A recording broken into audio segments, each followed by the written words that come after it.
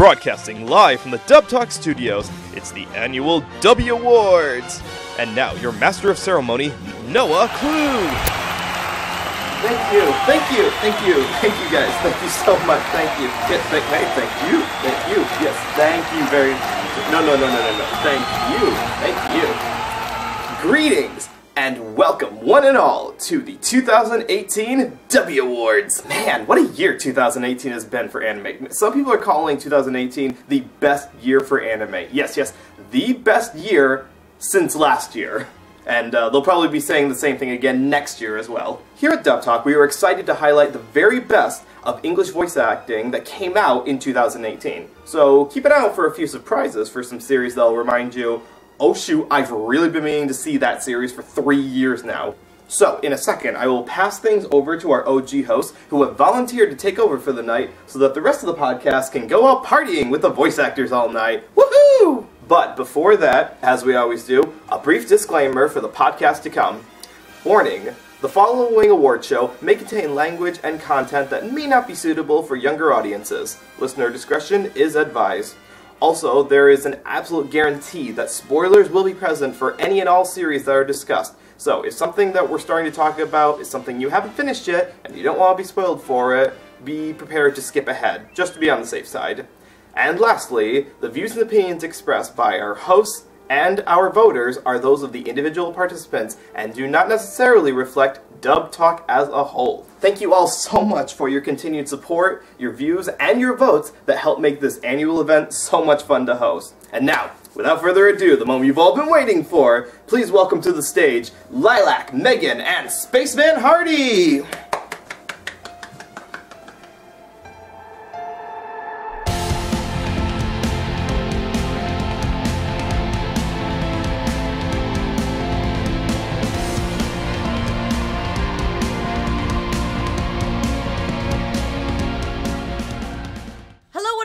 To the 2018 Dubbie Awards, the only award show where a bunch of nerds with nothing to do on New Year's Eve gather and just be nerds for a long period of time. At least that's the short version. The long version is the Dubbie Awards, our Dub Talk's annual award show where our hosts give out awards in various categories for what we feel is the best in English dub anime and what it has to offer. My name is Stephanie, and I am joined by my fellow OG hosts, Megan and Hardy. Howdy. Hi, my appearance here is sponsored by Devil May Cry 5 featuring Dante. And Knuckles. God damn it. Now featuring new funky mode. I'm sorry.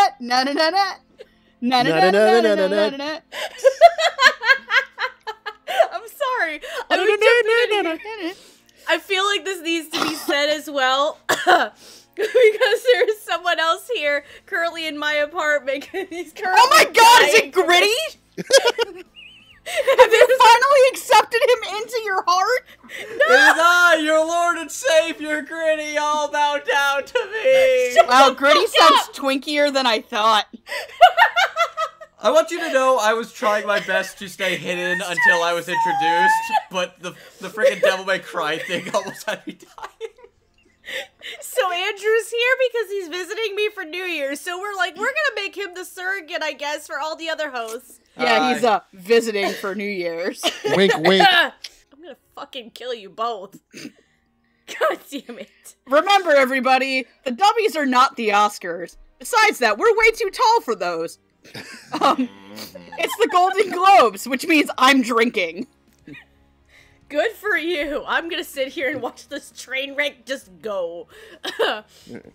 But yeah, so yeah, welcome to the Dubbie Awards, where we're gonna be giving out a bunch of awards and stuff, in a variety of categories. Some wonderful favorites of ours, and some new ones. But which is the one sponsored by Dante from Devil May Cry. Stop it. But are we ready to dive right in? For one thing, we should mention that we lost a couple of awards since from last year. And added some. And added some, too. We have some old favorites. We also got some new ones. And yeah, side note, there's no such thing as a worst category anymore. Mm-hmm. Although I think if we did still have one, we would have all consensus that it's pretty much the first dub of Ico Incarnation that even Netflix hated so much. It's been found dead in Miami. Yep. Like It Nico. has actually been found dead. Dead in Miami. Like Nico Yazawa. God damn it, here we go. Thank again. you, Mike Toole. You are a good sir. Anyway, so I think, we wanted to make it fully a positive experience this Good time. Lord, this I've year. already gone through. We hope it's as good for you as it is for us. Giggity. All right. Damn it! Why'd you have to say that? It's gonna be another edition of Dunking on Steph and Andrew today. Great. Dubbie's edition. Dubbie Meta, the world where a dirty joke will constantly happen. Oh, Lord almighty. Alright, we're gonna... Because we're all 12-year-olds. Yeah, this is true. Alright, so going into our first category of the evening, we have the Underrated Performance Award. This category is for performances in English dubs that we felt kind of just flew under the radar for actors in certain series. I didn't even establish some kind of order. Shit. I vote Hardy goes first, because every year you make me go first. Alright, then Hardy's going first. Done. Oh, okay. If I were. All right. Surprise. So I went really outside the box for my two choices. Okay. Starting with my Silver Award, there has to be something special said for when music has to be dubbed in English for anime. Mm-hmm. It's a very complicated process, and some people are obsessed to the point of it to where it can get aggravating, but still it is something that whenever it needs to be done well. And so a lot of times dub songs just don't sound as good as they do in English. And so when they do sound good, it needs to be brought attention to. It really stands out. And so this actor is all that they did for their particular show. And not only did they handle the dub singing, they had to sing it in death metal. I know where this is going. Oh, yeah! So for my Silver Award for his talents in the dubbed song community, I'm giving it to Jameson Boaz for Agretzko. Nice. Because this is a guy who he actually is an established musician outside of doing anime dubs and stuff like that. He has his own band. He has his own SoundCloud. He does a fantastic cover of Typo Negative's Love You to Death, if you have a chance to listen to that. That is amazing. But yeah, just the ferocity and the just rage and the emotion that he had to put into singing. Yeah, you're a shitty boss. Just Like, even my mom has watched Agretzko, and she would literally do the "You're a shitty boss" thing all the time, like right after she watched it. Yes. And so, yeah, I mean, dub singing is difficult in general, but imagine dub screaming, and he does not hold anything back, and it sounds great, and it really makes a huge addition to the show that others might not tend to overlook. Because we have the actress who plays Agretzko normally, and then we have a complete 180 in Jameson Boaz, who plays Agretzko like completely like full male death metal screaming voice, and it really adds a lot to the show in general. But for my Gold Award, one thing we just have to admit, and it's been this way for the longest time, is that the vast majority of anime characters are Asian people being voiced by white folks. I mean, that's just how it is. It's been that way. It'll probably continue to be that way. And so when you have someone like a person of color or a person who belongs to a different nationality, when you can match up the actor to the character, it really makes a big difference. And that's just going for race. Here's another thing that you might not think about. What if the character has a disability? I see where this is going!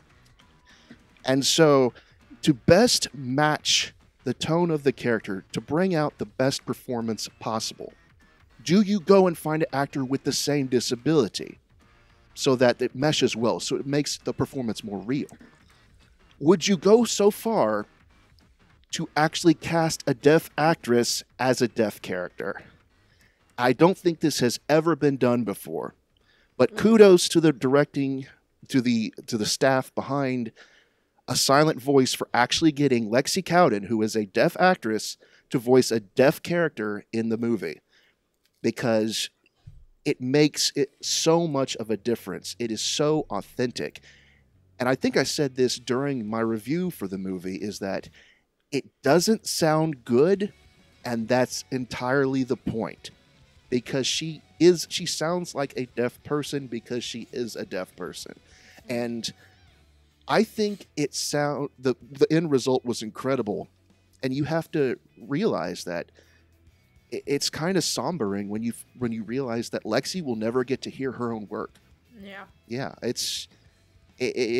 I don't think she'll ever, sadly, ever get this chance again, because this is like a once-in-a-lifetime sort of deal. You don't see a lot of deaf characters in anime, and for the most part, they're usually either voiced by people who can hear, or they're just completely silent anyways.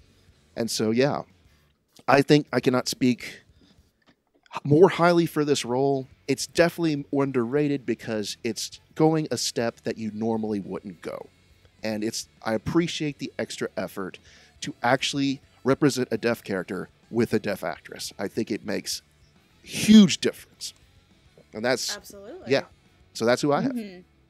Awesome. Megan. Well, I'm not going to be as thoughtful as Hardy just was, so I apologize. Whoops. We're on a roll tonight, guys.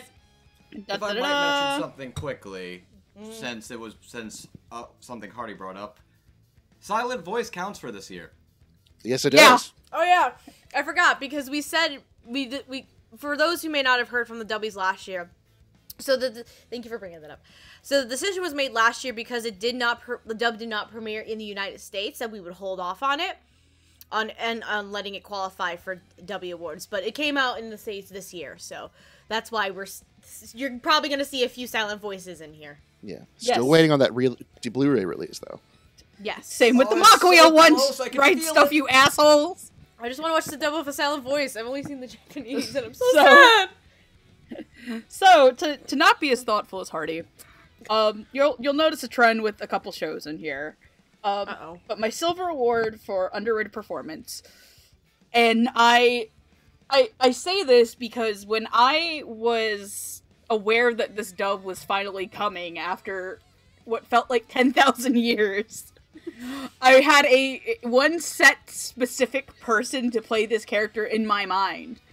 And it was like, if this isn't this person, I'm going to be so severely disappointed and nothing will make it better. And I'm gonna hate it. And then I heard this character and I'm like, oh my god, you're better than you're better.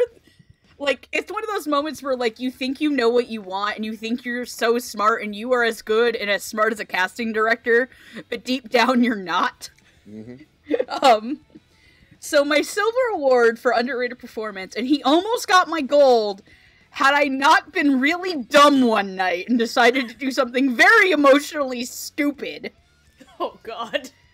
Is Nicholas Roy as Chuya Nakahara in Bungo Stray Dogs.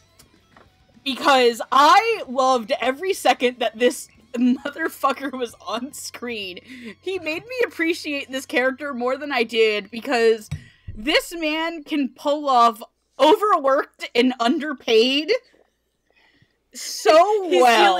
He's so done with your bullshit. He is so done with Dase's bullshit.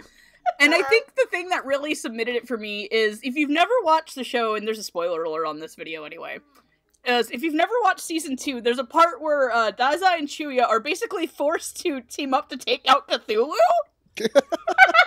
Yep. Because yes, Cthulhu lives in Bungo Stray Dogs. He returned to his people by the end of season 2. Just, where are you going, Lovecraft? Back home. My people need me. I must go. He literally just walks. He just literally like walks back into the water. And, like, no one questions it. He just goes. I appreciate how even in the world of Bungo Stray Dogs, the concept of Cthulhu is still a fucking enigma. But you can take him out with anti-grav powers. Which, Chuya doing all the screaming and the crazy shit was great too.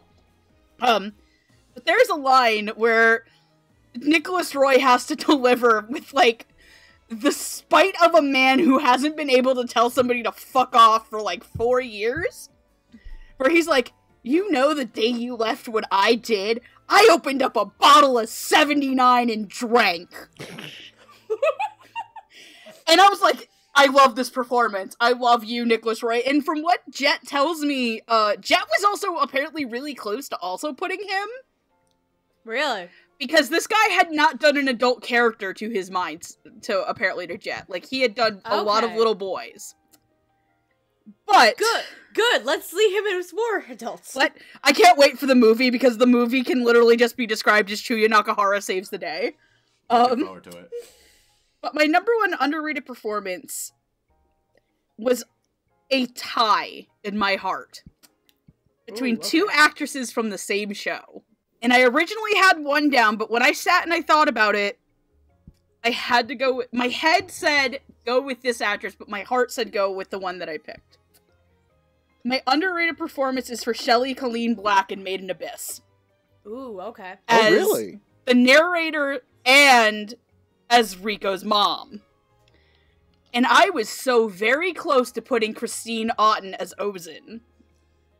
Because they are both fantastic off of each other.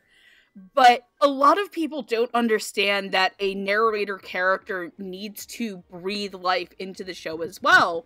Mm-hmm. And that the narrator for Made in Abyss is in fact Riko's missing mother. And she is also herself a character. I can't remember the character's name off the top of my head right now, and I feel bad. But Shelley just brings so much spunk and life, and she's so soothing to listen to in a show where two children are just traveling up down Cthulhu's butthole. Uncle Lovecraft's Happy Time Murder Hole? That's Uncle exactly what it is. That's where Steinbeck went. That's where Lovecraft went back to the abyss. The end of Bungo season 2 is just him swimming back to the abyss like, hey guys, I'm home. Hi guys, how you doing? Hey guys. Okay, bye. My boyfriend Steinbeck didn't come with me. I learned that was because those two are attached to the fucking hip. hip. Great. Man, you think Steinbeck's into tentacle hentai in that show? Yes, but that's aside the point. I feel really bad that I can't remember the mom's name in Made in Abyss. Liza. I have a computer in front of me. We're good. Thank you. But her performance as Liza and the narrator is just so beautiful and soothing, and despite not being a large presence in the show as compared to, say, Riko, Reg, or any of the other characters, I think that she was fantastic, and I think that it's a performance that will be unfortunately overlooked by a lot of people because she is not, while she is a large presence in the show, she is not a large herd presence, So, my two, because Andrew was mean and made me actually pick a silver and a gold winner. Thanks. Look, if they were going to do it, it was only fair you did too. Because I never told them to. We've had this argument. Okay. Get a room, you two. Where do you think we are? So, my silver award goes to an actor. I absolutely adore his work. We've all seen me give praises to this individual. Now, there's something to be said when in a single season you basically play the same goddamn stereotype in two different shows. But I did have to pick one. And I'm actually going to give one of my underrated performance awards to Adam Gibbs for Tokyo Ghoul Re. So... Okay, they even look like each other. That's what's even better about it. Yes. The other show in question that he played a very similar character to was not Dazai. Wow. Anzai from Devil's Line. I was mixing the two together. That's the problem. So... really, I only wanted to give Adam this because he had to play the same kind of character in two different shows that season, and he pulled it off fantastically. And if you heard me on both these episodes when we covered Devil's Line and Tokyo Ghoul Re, you know that Adam's a very, very fantastic actor because each of these characters has a different kind of switch that they go through, or different, like, complexity and story that they go through. and he just plays both of them very well. And in Urie's case, because Urie is my favorite character in Tokyo Ghoul, honestly, he's very self-centered, but from what I'm seeing from season 2, he's actually like giving a shit about people, but still, unlike the Perot staff. I know, right? Oh. But clap, clap, clap. Andrew, what did we say about Perot? Boruto's their favorite child, Black Clover's the child they ignore in the corner, Tokyo Ghoul Ri is sticking a crayon up its nose. It's basically like the child that's eating glue and it's sticking crayons up his nose as Perot's taking pictures like, you're doing amazing, sweetie. And then what about Yona? Yona's the daughter that they'll never have again. Yona's the daughter that they left at the orphanage. Oh, no, I'm sad. Damn it. But yeah, anyway, Adam, I had to give my silver award. Now for my gold award. There is something to be said about a motherfucker who just wants to tell someone off in the best way possible by drinking wine on the day they fucking left. I'm going with Nicholas Roy from Stray Dog. Yes! My hoe! No, I mean, like, from the second I heard it and, like, seeing Nicholas Roy just go for, like, a half an hour, it was a performance that absolutely flew under the radar. That's one that you don't expect. So, I'm just, like, I was floored, and considering some of the other contenders I had for this award, like, in Nicholas's case, seeing him as one of the very, very early contenders still stick in my head, like, that says a lot.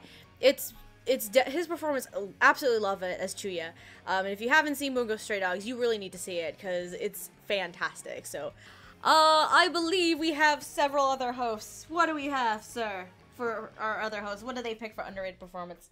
Alrighty. For the Underrated Performance Award, Noah Clue gave his to Margaret McDonald for Citrus, just saying she is the true best girl. For Jet's Underrated Performance Award, he went with Jalen K. Cassell for his role in Stardust Crusaders Battle in Egypt, and says the following: there were a lot of really fun and high-energy performances in the second half of Stardust Crusaders, but out of all of them, Jalen as Vanilla Ice left one of the biggest impressions on me. For what was effectively a last-minute antagonist meant to raise the stakes for the final battle, Jalen really went at this full force and managed to make the character sound downright terrifying. There was so much terror and intensity in his performance that honestly left me with chills. That I didn't think too much of this character that I watched in Japanese. Jalen's take really helped to give him a much more lasting impression. Sorry, I have to stop you for a second. Vanilla Ice is a villain? Yes. Welcome to JoJo's Bizarre Adventure. I'm still on the first half of Stardust Crusaders. What the fuck? Ice, baby. Too cold. That is cold. For Roots of Justice's Underrated Performance Award, he gave it to Xanthi Win for Dragon Pilot, Hisone, and Masatan, and says the following: there's a lot under the hood of Mayumi Hitomi and Xanthi's dub performance. Of the players that do a spectacular job in the dub, I feel like she's kind of unsung as a moral backbone for the show. She's not afraid to make attempts for the things she wants, but at the same time she worries about what others think about her because, in her own words, people are intimidated when big girls get angry. Xanthi gives her a gentle warmth, and it's one of my favorite performances of the show. That girl likes him thick with a double C. Damn right. For Gigi's Underrated Performance Award, she gives it to Sarah Ann Williams for Kakegurui, and says the following: I can't even say anything coherent about why this performance was so perfect, other than that it was utterly the most outstanding performance of a train-wreck character I've ever seen, and she steals the show. She got to that level of crazy that I wanted everybody to have in Kakegurui, and it just made me want to scream. It was so great. In fact, I did. Get it, girl, and take it to the bank! Thank you, Gigi. God Thanks, bless. Gigi. And as for Andrew, That's aka you. That's myself, you. That's you doofus. I was debating whether I wanted to do a third person or first person. As for my own personal award for underrated performance, I went with Jalen K. Cassell for JoJo Part 4. Diamond is Unbreakable has a lot of stellar performances, but Jalen as Okuyasu has grown on me much more than I expected him to, and he fills the dumb, good boy with so much life, passion, and delicious spaghetti. Stop eating it!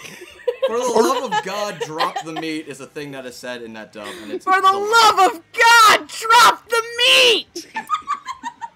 JoJo's is amazing. I only watched the one episode when it premiered when we were at Anime Fest, remember? Alright. We were all drunk as fuck. Moving on. For Amandul's award for underrated performance, he went with Macy Ann Johnson for Magical Girl Raising Project. Pour one out for Hardcore Alice. She broke my heart again and again and again. For Jamal's award for underrated performance, he went with Caitlin Barr for Magical Girl Raising Project. Caitlin's La Pucelle is a tour de force not to be missed.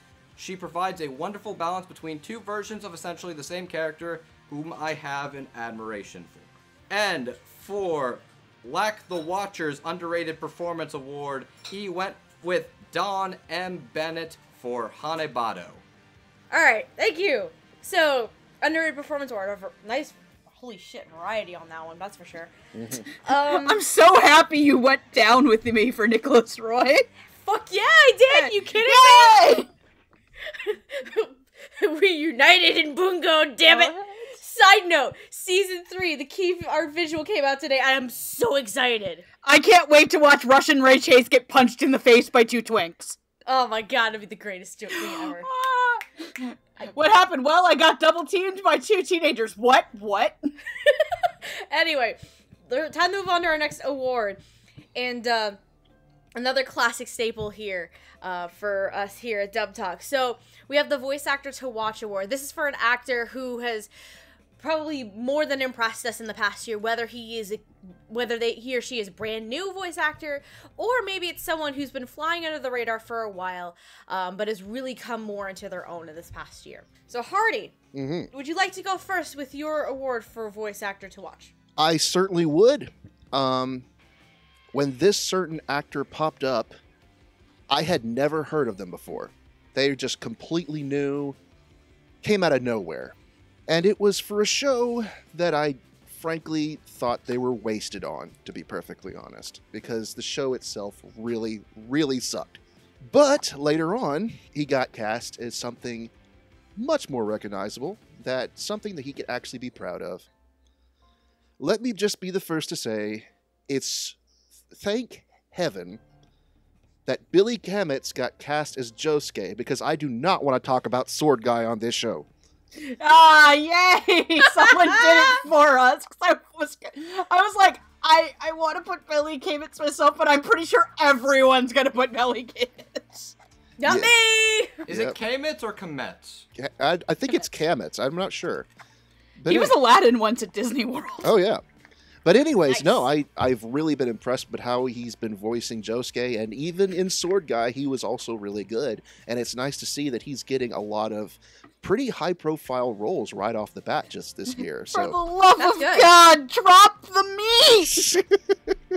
We're He's back the to one this who gets to again. yell that. He's the one who gets to yell that, though. yeah. Oh my god, that's awesome. And so, yeah, Billy's had a really great first year, and I hope that he keeps getting more roles as it goes on, and look forward to him in 2019. Because he's also one of the Okuyasu brothers, not the Okuyasu, but the Osamatsu. Osamatsu brothers. He's the Osamatsu brother. Oh yeah. Apparently, we're not supposed to talk about that. Sorry.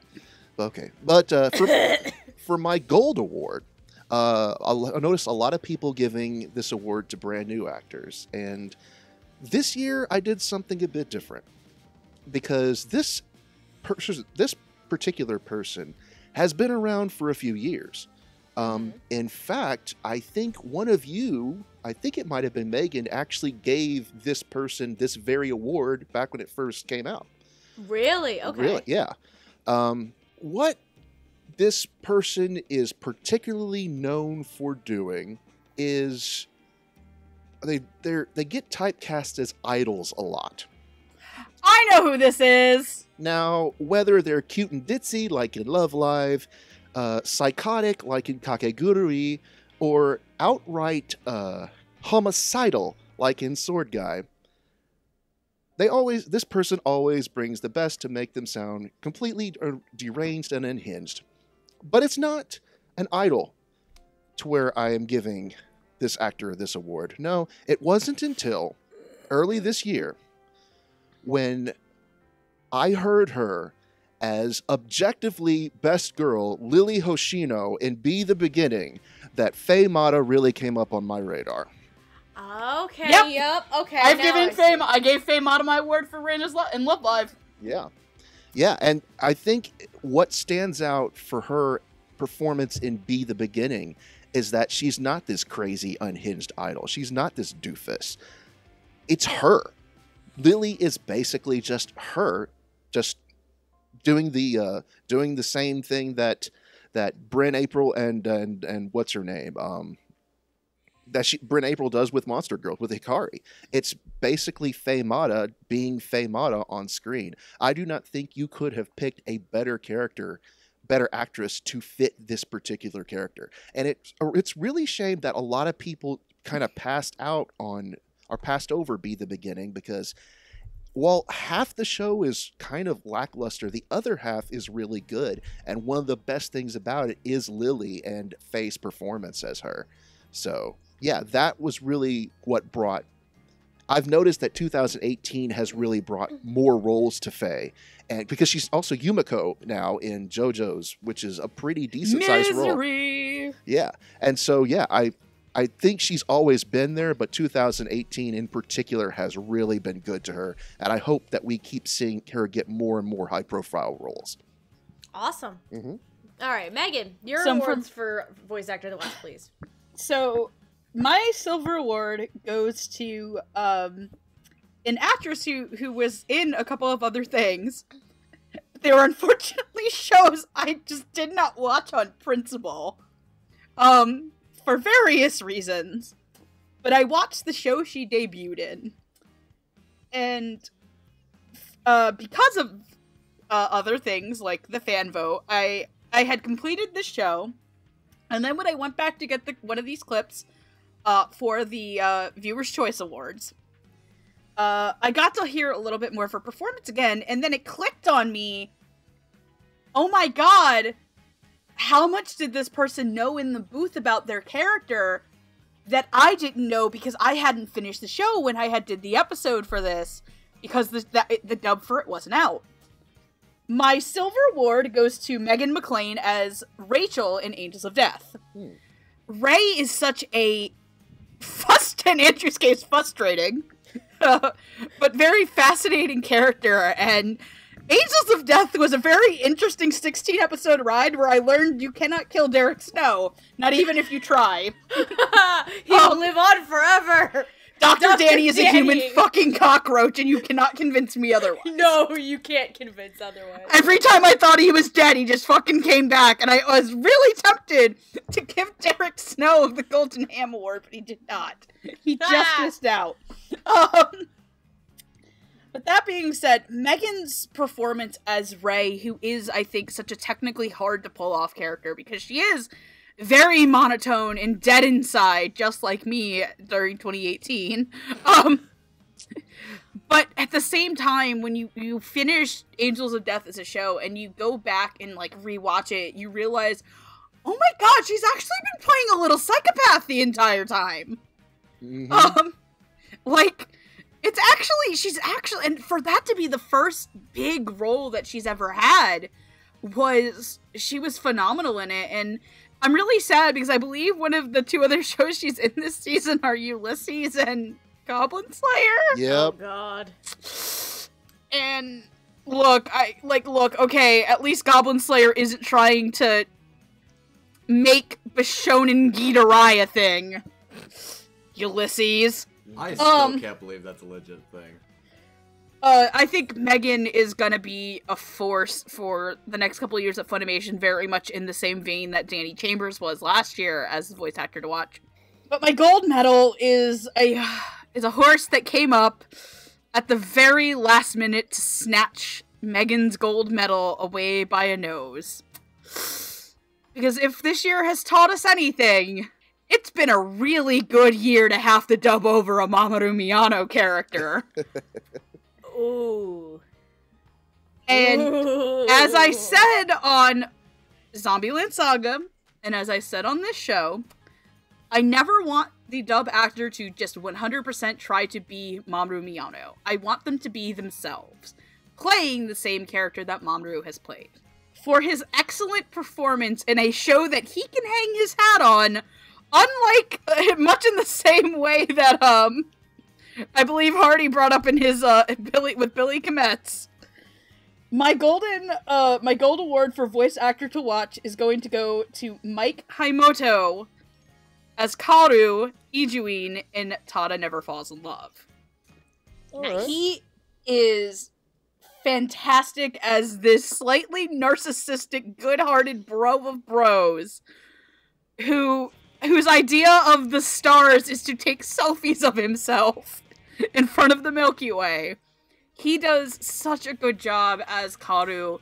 I praised him a lot in the Tada episode. I think we all did, but I cannot wait to hear more of Mike in things at Sentai Filmworks. I hope that his talents get recognized elsewhere, like when Adam Gibbs and Blake Shepard and Bryson Vegas get to travel over to Funimation. I want to hear this young man, or old man, or I don't know how old he is, but I want to hear this guy in more stuff, and I can't wait to see what 2019 holds for Mike. So my 2 awards for voice actor to watch. Both of these gentlemen actually have been around at least for a couple years now. But I feel like this has been a good year for both of them. My silver award for voice actor to watch goes to a gentleman that... Well, actually, here's the weird irony. Both of these gentlemen were actually in the same show at one point together. But I do, at the end, like 2 different roles, and what stood out to me. Silver award, because I wasn't sure about this gentleman. I've heard good things about him, but I never really heard about him or heard him in a show before. And then I got to Kakurio, Bed and Breakfast for Spirits. I think I know who it is. And then I heard Stephen Fu's Genji. And so cute. He was so adorable. He was not only adorable, but he was very, very endearing, and it was just such a charming performance in of itself. And even then, like, he's taken on a few different other roles as well throughout the year, one of which is Hakata Tonkatsu Ramen's, where he's this basic, like, this kind of, like, not neurotic, but this would-be assassin office worker kind of kid, and he's just like a scaredy cat, and it's just, he's grown a lot, I think, this year, so I wanted to give Stephen Fu some credit. Now, speaking of Hakata Tonkatsu Ramen's, actually, and my gold winner for this gentleman was actually one of my contenders for the same award last year, but he lost. Oh. I have to give it to Kyle Ignatius this year, though. Because his performance as this little snarky little hacker kid in Hakata Tonkatsu Ramen's was just absolute gold to me.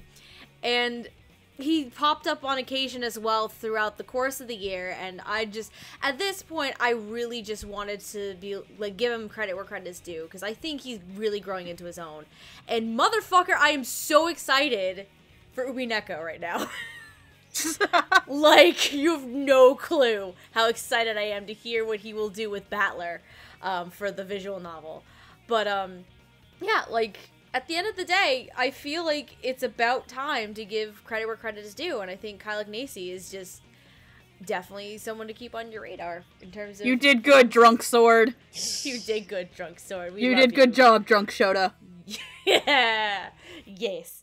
You did good, Drunk Soda. Andrew, what do we have for our other hosts for voice actor to watch? Thank you, Steph. So formal. Yes, I'm trying to be. It's a shit show, Andrew. You don't have to be formal. All right, I'll keep to formalities regardless. Okay. For Noah Clue's voice actor to watch, he put Koi Dao For his role in March Comes Like a Lion, I can tell that this kid is going places.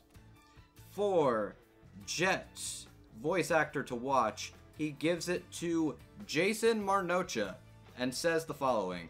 I was originally going to hand this one to Billy Kometz, but I've been just as impressed with what I've heard of Jason Marnocha's work ever since I heard him in JoJo, and he's had a pretty powerful voice. I'm extremely curious to see what he'll be capable of in the future, and I'm looking forward to seeing more of his work. For Roots of Justice's voice actor to watch, he gave it to Christopher Lewin Ramirez and says the following. I have reasons to give this to Christopher, but I want to keep those a little closer to myself for the future. Wink, wink, nudge, nudge. Stay tuned. Ooh. It's the Radiant episode. Yeah, legit though. Chris was actually one of my early. He was contenders for also free. he was also one of my runners. He was also one of my very close contenders. for Asahi and Free. Yep. As for Gigi's voice actor to watch, she also picked Mike Himoto. Mike's performance in the anime Tada Never Falls in Love was absolutely perfect. Kaoru was full of himself without being arrogant, extremely funny and entertaining, but also came with huge passion and heart, and made me cry more willing than I want to admit. I really hope we hear more lead roles for him in the future, because I'm sure he'll knock it out of the park. As for my own personal pick for my Voice Actor to Watch award, I gave it to Kellen Goff, and said that this man has been cast as a central antagonist for a future season of My Hero Academia. He's already on your radar, and you don't even know it yet. Stay tuned for October. Shit, the name of that character. Fuck, what's his Overhaul. Thank you. I was like, that's that one, isn't it? As for Amandul's voice actor to watch, this is a funny one.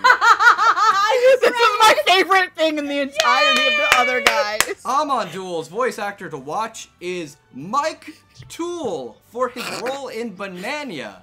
I know he's only been in one show, but I think this man's going to be going places. Let him go, Chargeman Ken! Yes! Alright. Let Mike Toole be everybody in Chargeman Ken. As for Jamal, his voice actor to watch is Macy Ann Johnson.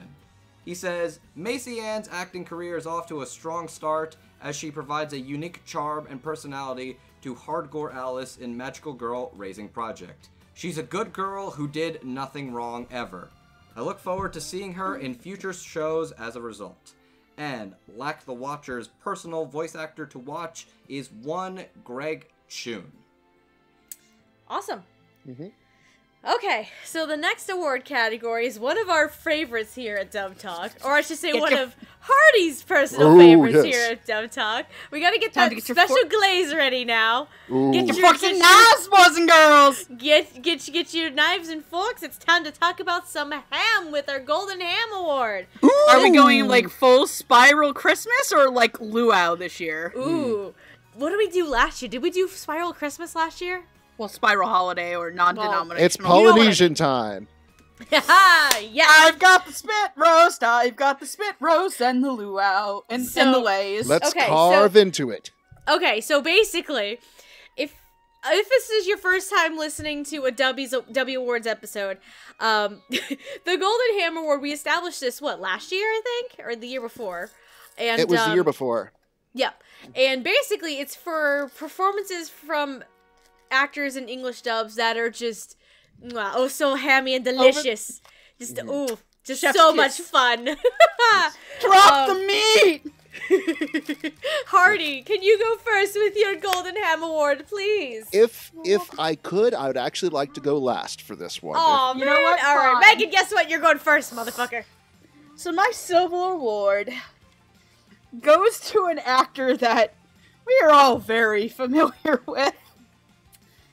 But, he's not gonna go for some Hawaiian ham.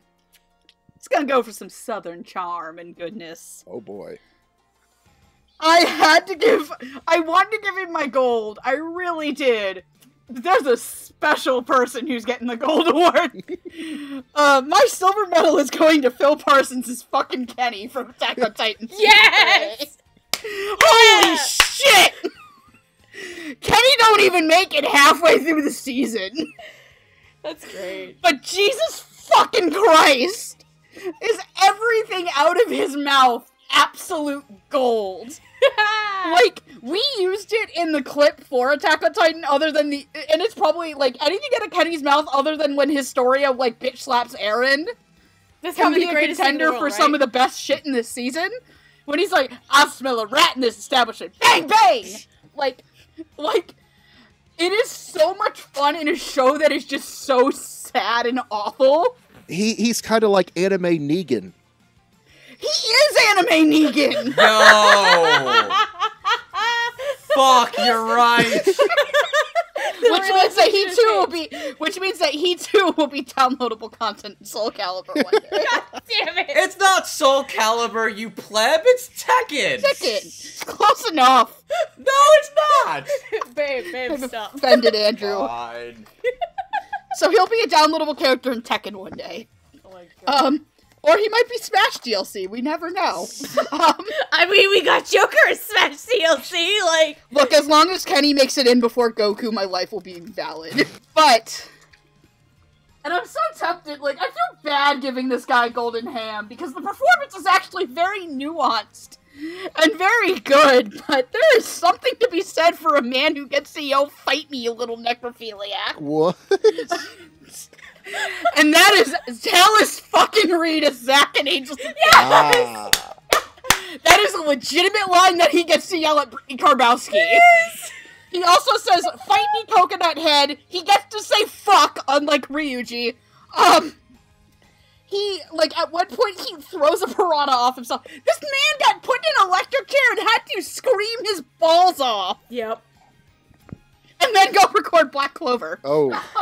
And then lost his voice for a fucking week. Yes. But no, Dallas's performance as Zack is, for as deep and emotionally complex as it is also absolutely fantastic. Hi, Jade Saxton. I'm opening beans, because I'm drunk. Jesus Christ. But, I'm coherent, though. But I loved Dallas's Dallas and Phil were just so good this year as Negan and the Screamer. Negan and the Screamer. Coming this fall to NBC. Oh god. Steph, go ahead. Alright. So, my 2 Golden Ham Awards. They are probably among the most obvious ones of the year. Because both of them are bombastic and batshit, and it's probably the most fun you will ever see these 2 gentlemen play in these 2 shows. My Silver Award goes to a gentleman who also had to portray a Mamoru Miyano role this year. Yeah. Oh, hey, KG. No. Not KG.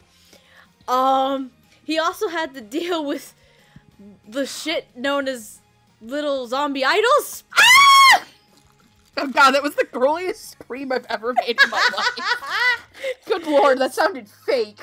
So, for his role in Zombieland Saga, my Silver Award for Golden Ham, there's no question I have to give it to Rico Fajardo. Like, dear God. Like, Rico just has so much fun with this role.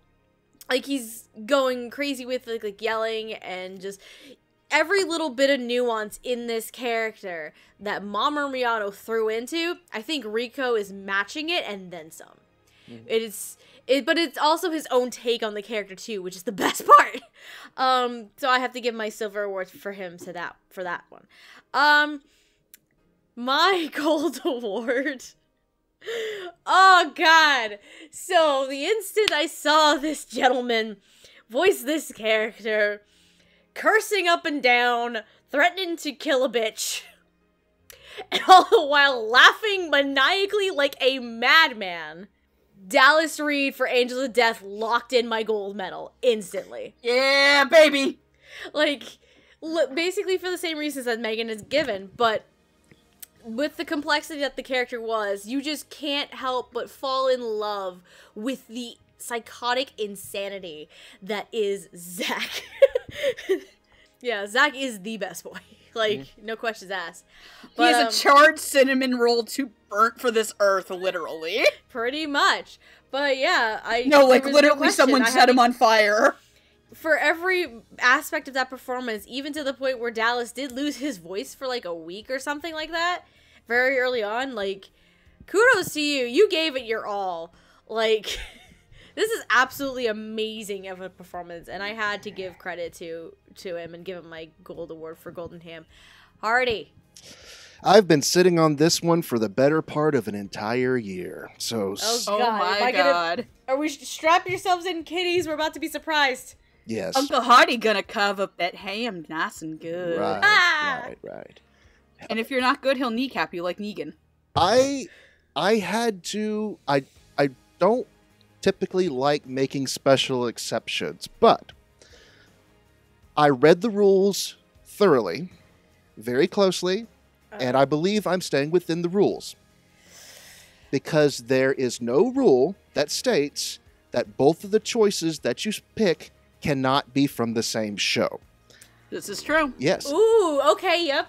You have me on that one, actually. And this is very important for these two because they work as a team.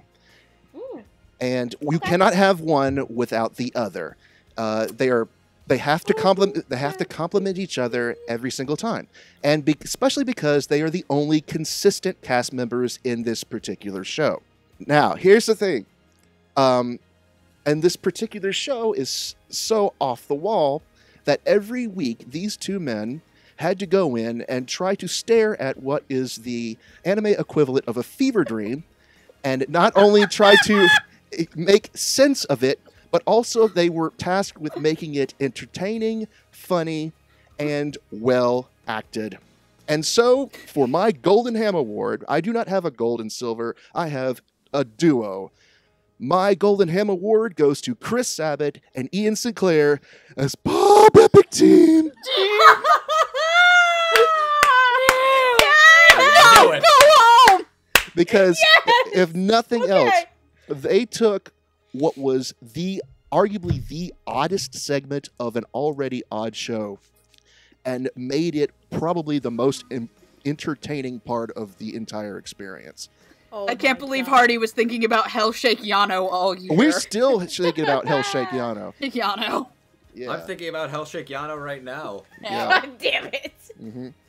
Oh God! I was like, wait, where is he going with this? I'm sitting here. I knew where he was going with it. That's why I started doing the thing that I hate that he does. Oh, I was staring at I was staring at Andrew. I'm like, what the fuck is he talking about? And Andrew's like, don't worry, hold on. I'm like, fuck. All right. Hardy had us shivering with Antissa. Patient. Damn it. All right, so now that we have that out of the way, Andrew, how about the other hosts for the Golden Ham Award? What have they selected this year? Alrighty. For Noah Clue's Golden Ham Award, he has selected David Wald for Mr. Tonagawa Middle Management Blues, and says the following. I'm pretty sure they just tossed David into the booth to improvise all his over-the-top narration, and God bless this beautiful man for making even the simplest lines goofy, good fun.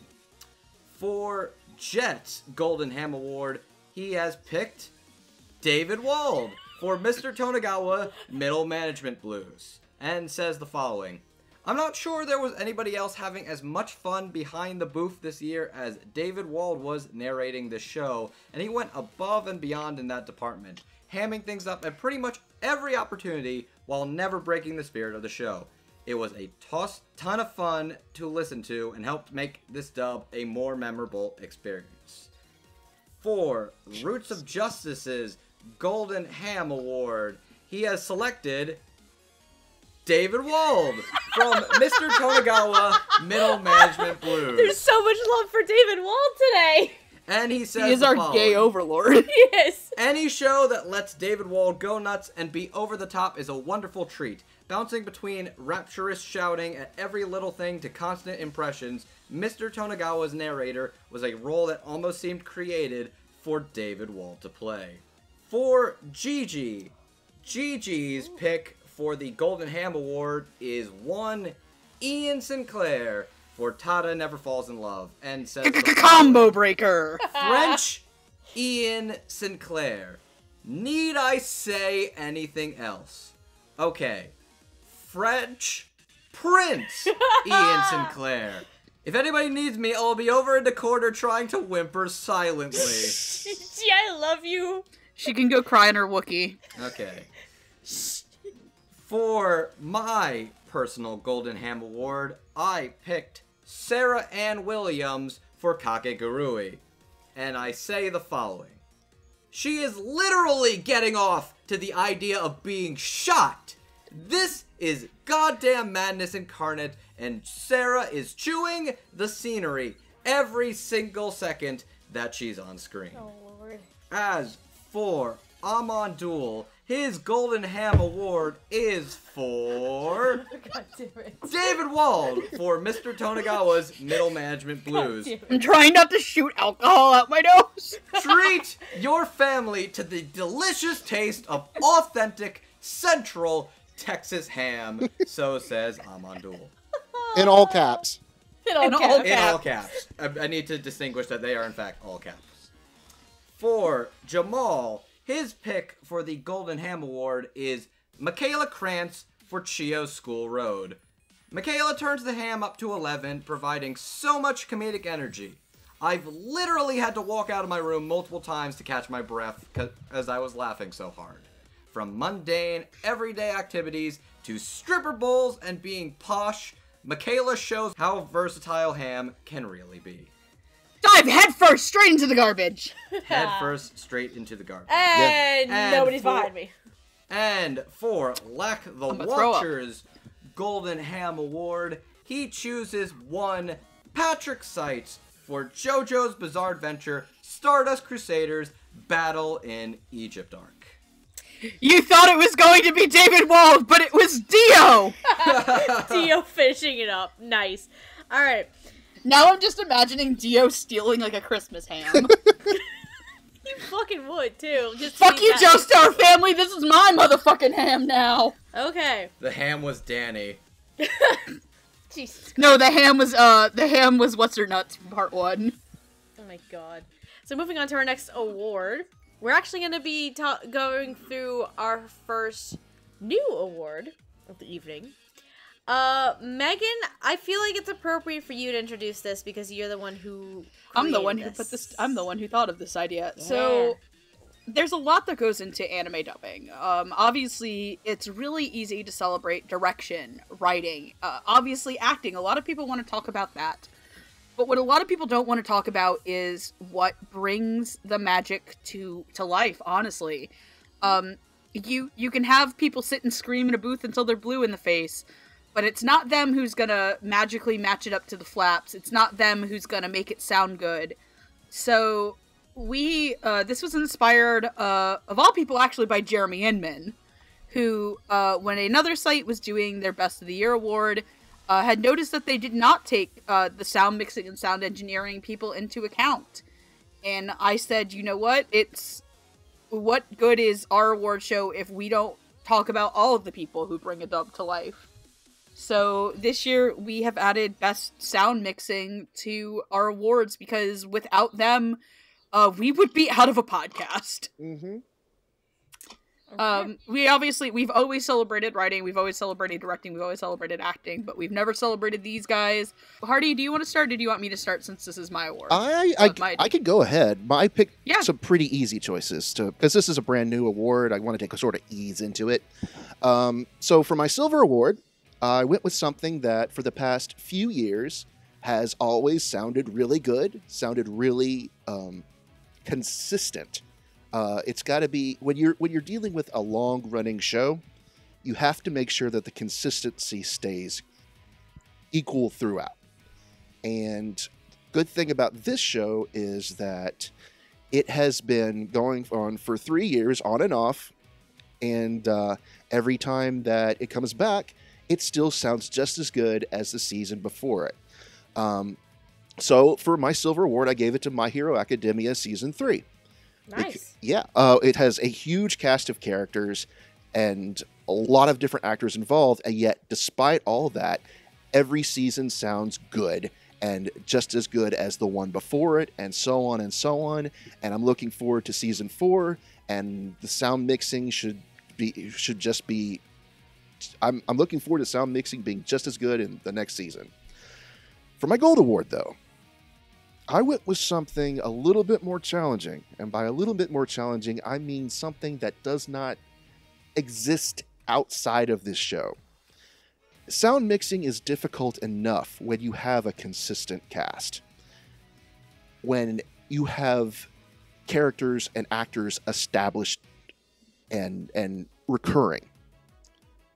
How on earth they were able to mix something like Pop Team Epic together every single week, which changed every week. You have an entirely different cast, and also you have segments that are spoken in French. You have segments that are left in the Japanese. You have backmasking segments. You have segments with different effects added on for comedic effect.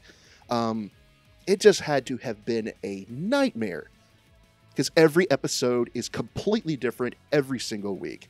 And so I have to give it major props to the sound mixing guys running behind Pop Team Epic. Awesome, so I'll go next. So my silver award for sound mixing, and this went because, unfortunately, due to either rights or time, got to mix not only English and Japanese singing, it had to mix together crazy sound effects, it had to mix together club scenes, it had to mix together monster noises, it had to mix together the goddamn fucking apocalypse. Tits out, boyfriend cleaved in half, I am forcibly removed from God's plane of existence. My silver award goes to Devilman Crybaby. Oh god. Which, thank you, Lost Thief, for that tweet that I butchered. I thought the mix on Devilman Crybaby was fantastic. I thought it sounded fabulous. I thought the way that they mixed almost seamlessly between the Japanese rapping and the English speaking came off really well. Like I said, there's a lot of very crazy monster effects and noises and stuff in there. But my best sound mixing award goes to a show that has to not only bring the mix over to what is traditional for an American audience to hear, it has to mix together a lot of, as if Devilman's monster noises weren't insane enough, this show's monster noises were enough to do things to me. There was a point where what's an actress, which, man, I would have loved to give her best actress in a drama, but one of her castmates just beat her out. The mix was so effective that it almost evoked me to vomit. Oh. As weird as that sounds, but the biggest thing that this mix had to do was to highlight what is essentially considered the greatest anime OST of the contemporary era. And I cannot say enough nice things about the mix on Made in Abyss. Made in Abyss's dub sounds phenomenal on for a home video release. It balances the performance acting with Kevin Perkins? Penkin. Kevin Penkin's gorgeous score. I'm not kidding you when I said Brittany Lauder almost made me vomit. Her crying that she does in episode 10 and screaming. Yeah, that did some shit to me at 2 a.m. I can vouch. I played it for him over the phone and he was uncomfortable. I'm glad I'm not watching Made in Abyss right now. Guess what you own, Steph. I know, babe. You're gonna watch it. Made in Abyss, Mr. Cthulhu's Happy Fun Time Terror Hole, for kids. Mr. Cthulhu's Happy Fun Time Terror Hole for children. As seen on Nickelodeon. Join Rachel and Robert as they go down the hole and nothing bad happens. It's a 4Kids version now. Oh, Lord. No, that's it's a YouTube Mr. Char. video. Look it up. Oh god. Yeah, that's an actual video. Oh, Lord. All right. No. But I thought the mix on Made in Abyss came out phenomenal, and for a show that I had actually never seen in Japanese before, did a really good job with its sound design, bringing that sound design over to the West with the new track over on it. My Silver Award for Best Sound Mixing in a Dub, I decided to give it to a series that had a few complexities with it, because it had to work with a traditional Japanese style in a way, but it also has to work with these different little creatures and giving them different kinds of voices and tweaking them just enough to make them distinguishable in their own right. This also gave me, well, actually one of my contenders for voice acting Black Magic that unfortunately didn't make it, Kent Williams. But I honestly enjoyed the mixing for the Morose Mononokean. As fun of a show as it is, it gave a lot of different intricacies, especially particularly with the yokai, that I just loved so much while watching the show. But there is something to be said when every single week you create utter chaos and just downright insanity, and the only two voice actors that stay in the show at one point in time are Chris Sabat and Ian Sinclair. I have to give my gold award for best sound mixing in a dub, just like Hardy. I have to give it to Pop Team Epic on this one. With so many different, with like accent work, with different voices, with different characters, with different sounds, just everything about that. The mix for this was, oh my god, like, it was pure insanity, and it was just a fun ride every second of the way. Alright, what do we have for the other hosts for best sound mixing in a dub? For Noah Clue's award for best sound mixing, he picks Made in Abyss. Many monsters, locations, and curses plague the Abyss, brought terrifyingly to life by this team's superb handling of everything from corpse weepers to orb piercers. For Jet's award for best sound mixing, he went with SSSS Gridman. Good sound mixing isn't always given the credit it's due, but I appreciate how the crew on Gridman really managed to capture the high energy of tokusatsu shows in their work on this show, and everything from the sound effect to how attack names are shouted made it feel like I was watching a Saturday morning cartoon, and helped make this show a tighter experience. Roots of Justice's award for best sound mixing is also SSSS Gridman. Sound mixing isn't considered much when you look at a dub on the surface, but it may be one of the most important quality control steps available to the studio.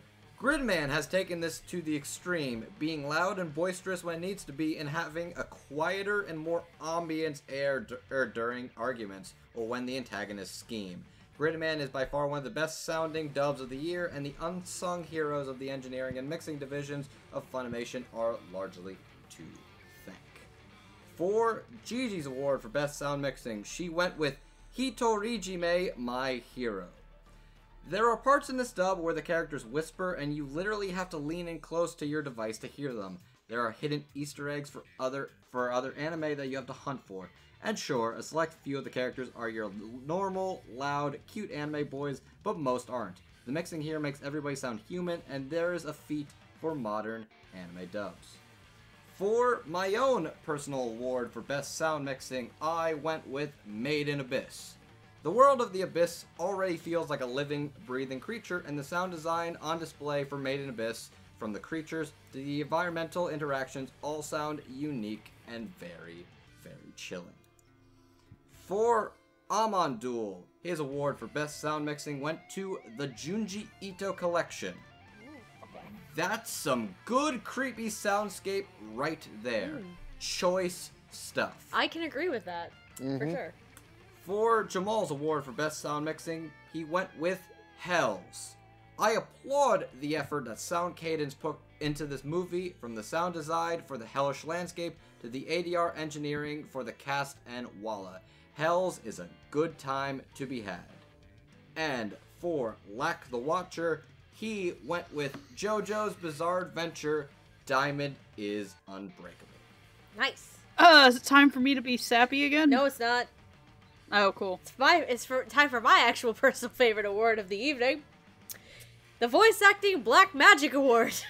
AKA the Josh Gurley Award for making everybody go, what the fuck? Basically, so this got established a few years ago. Basically, Actually, thanks to Ian Sinclair, but Josh just perfected it. yeah, Josh, it started with Ian Sinclair, Josh perfected it.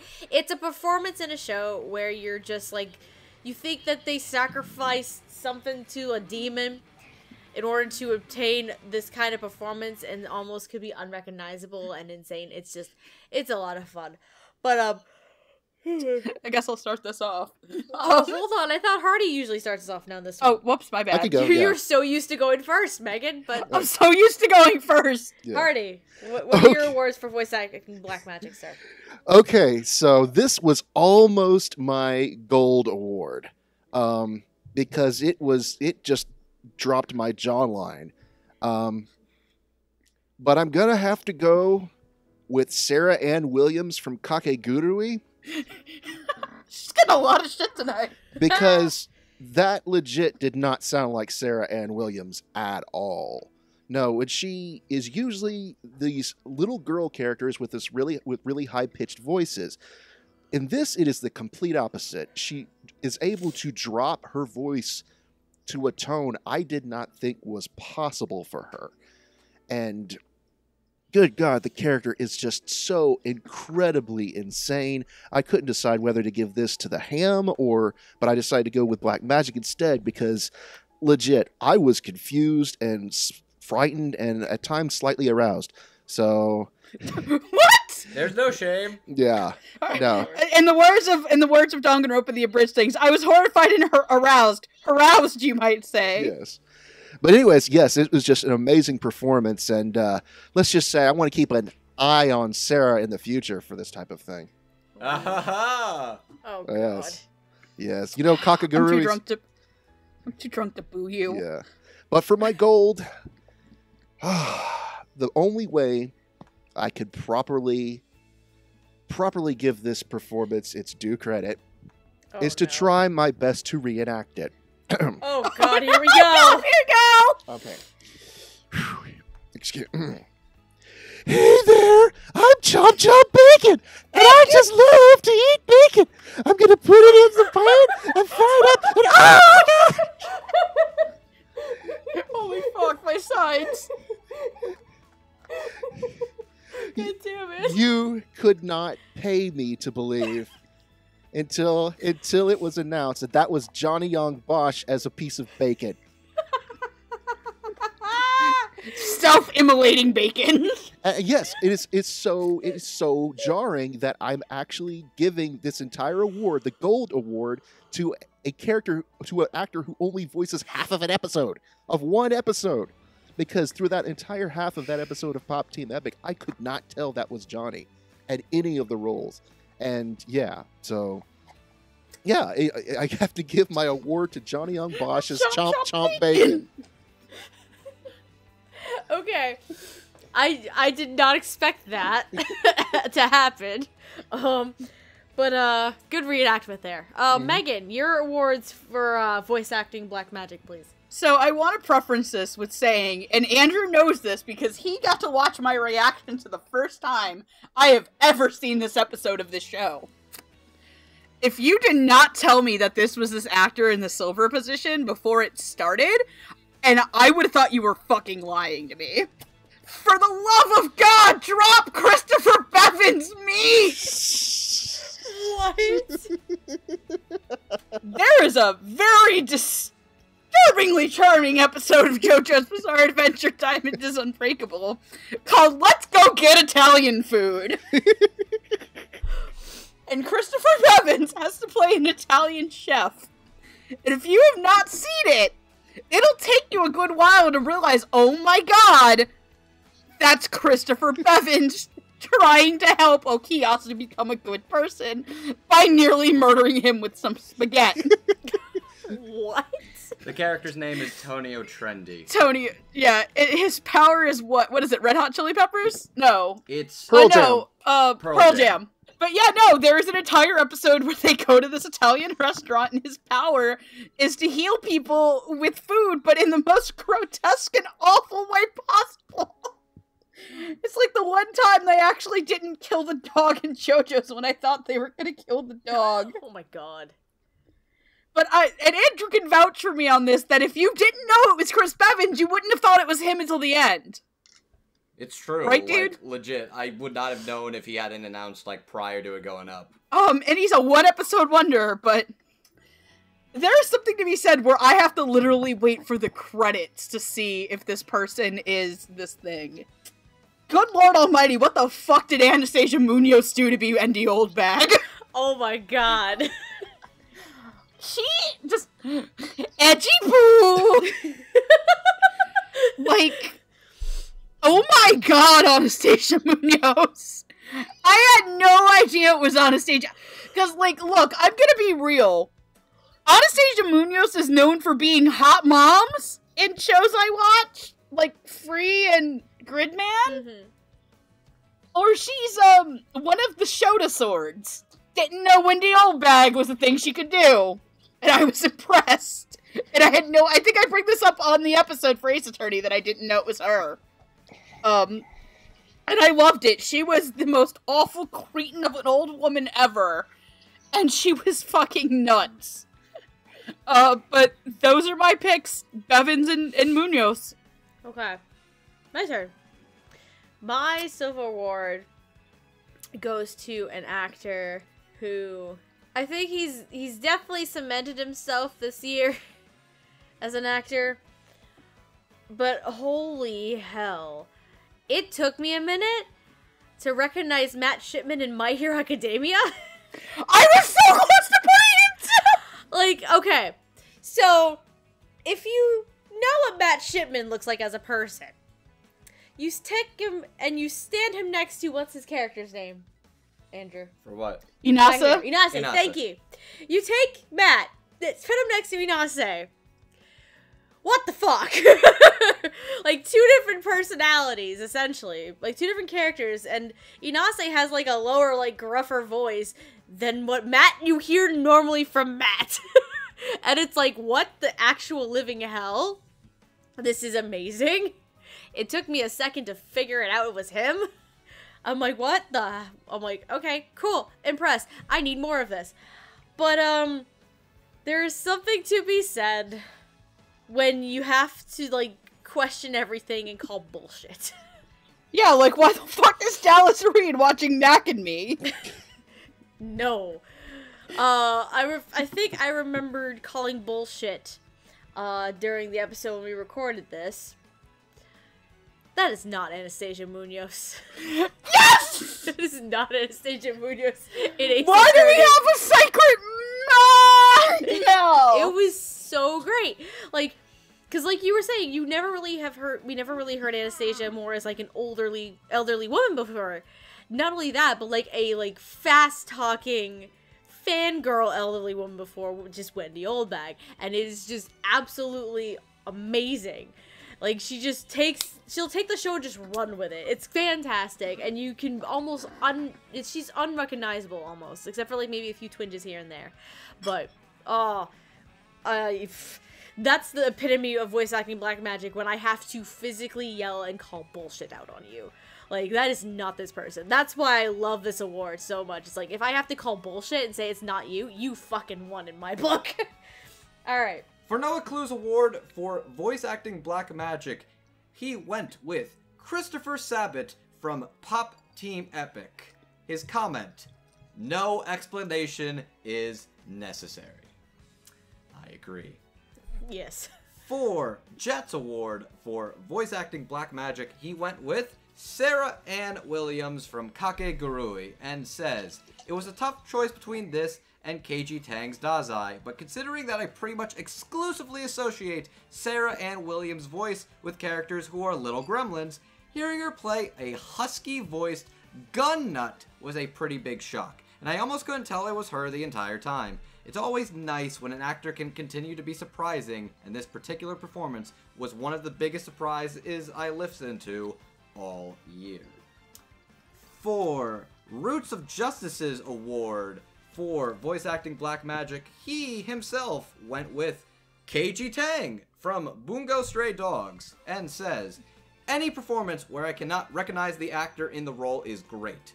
When it turns out to be somebody whose vocal profile I'm used to is challenged beyond what I assume they're capable of is even better. I'm not used to KG Tang performances being as soft and subtle as Osamu Dazai, but it's a welcome performance that helped make the dub as solid as it was." For Gigi's award for voice acting Black Magic, she went with Caitlin Barr for Magical Girl Raising Project, and says the level of complexity in Caitlin's two performances in this anime are off the chart. Not only does she have to play a little boy, but she also has to portray a teenage boy who turns into a magical girl woman, and all the hardships and magical moments that come with the territory. Get it, girl! This was amazing. I'm sorry, you saying "get it, girl" is hilarious to me. I'm glad to entertain. For... Do it again. Yeah. At this time, snap your fingers up in the air when you say it. Oh my god! Okay. Do it! Come on, baby, 3, 2, 1. Get it, girl! I love you. Mwah. That was fabulous. Stop being heterosexual on the other side of the computer. Okay. As for my own personal award for voice acting Black Magic, I went with Zach Aguilar from March Comes In Like a Lion. The sheer variety and range on display that Zach is showing is astonishing. He's funny, energetic, determined, and he plays this very good boy exceptionally. I honestly did not know this actor was capable of sounding like this at all. Good stuff. Good job, Speedwagon Sperm. For Amandul's award for voice acting Black Magic, he went with Johnny Young Bosch Yeah! for Hot Team Epic. And says, "Wait, the bacon was Johnny? Really? What? What even is this show?" That's great. For Jamal's personal award for voice acting Black Magic, he went with Michaela Krantz from Magical Girl Raising Project. Michaela provides a wild western accent to the gunslinger Calamity Mary, blowing my expectations out of the water, possibly with a revolver pistol. Lack the Watcher did not have one lack for abstain voice from acting this Black one. Magic. Okay. Our next award. Megan. Yes, that's me. It's time for Sappy McSap times. So will you be so willing to present our next award, please? So, it is time for the award that we literally tell none of you about until it happens. As Hardy started last year as a tradition, we have started the Unsung Hero Award. This goes to a member of the anime industry whose work throughout the year and beyond has brought light into our community, who has really helped to push especially what dubs are in the Western sense. And this year, our award goes to somebody who made the very tough choice to leave our community. They made the decision to move on to another facet of nerddom that is very closely intertwined with the anime community. But that doesn't mean we can't celebrate the absolute sparkle that they have left on us. I think a lot of us who go back in the day of Funimation's social presence may know this person very well. But her work over the last 2 years, basically reviving a fandom, can't be understated. This year's Unsung Hero Award goes to Charlene Ingram, better known as Char. Char is essentially the son of the Sailor Moon revival for Viz. Without Char, Sailor Moon's presence at large industry conventions would be so understated, from the Moonlight parties to the giant just panels that they run for Sailor Moon with the cast and crew, how they would bring together the cast announcements. She would also do a lot of panels for Viz, from JoJo's to just their industry panels. But me knowing Char as a presence online has gone back as far as Funimation. I remember when she dressed up as Holo for Funimation. So this year's, and Hardy would be remiss if I didn't say that she helped bring together Hellsing Ultimate. Yes, she did. She helped to bring together Hellsing Ultimate's dub. Mm-hmm. I mean, after the long hiatus and uncertain future that it was left in because of the Jinyon departure. Char, our community wouldn't be what it is without the hours of hard work you and the teams under your direction have done. So we want to thank you as you have moved on to working with Capcom, ensuring that this is unofficially sponsored by Devil May Cry 5. I cannot believe you brought that joke full circle into this segment. God damn it. Without intending it to. I did not have that planned. But Char, seriously, thank you for all that you do. I don't know how much of this episode you'll listen to, but we will make a nice big thing for you on Twitter. And thank you for all of the sparkle that you have brought to not only the dub anime community, but the anime community as a whole. And we hope that the fighting game community and the video game community will accept all the sparkle for you as well. And I am done. Well said. Thank you. Thank you. Beautiful. I had none of that written out. I just did that off the top of my head. That was Way to amazing. go. Yeah. Way to go. That was pretty good. Well done, Megan. Okay. All right, so moving on. As I shove my face full of chocolate chip. So our next award, we're going to finally start getting into some more finite acting categories here. So our first award is for Best Female Performance in a Dub for Comedy.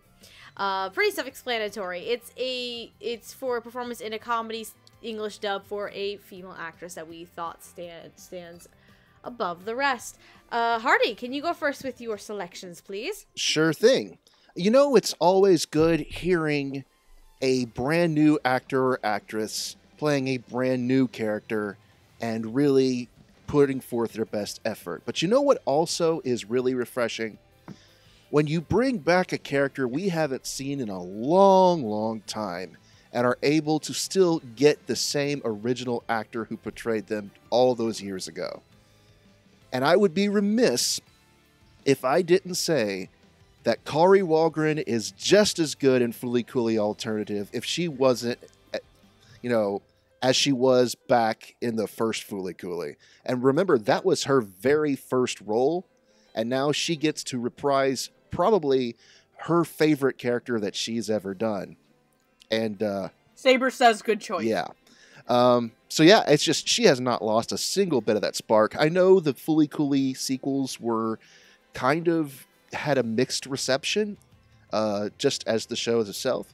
But one thing that did not suffer at all was Kari came back and she just nailed Haruko. Probably not literally, but excuse If me. you could, you would. Yeah. Women are from Mars. No, men are from. No, is it men are for Venus? No, women are from Mars. men are and from Venus. Men are for Venus. I don't know about you, but I got a giant penis. She also raps, and it's amazing. Yeah, they wrote that specifically for her, if you can believe it.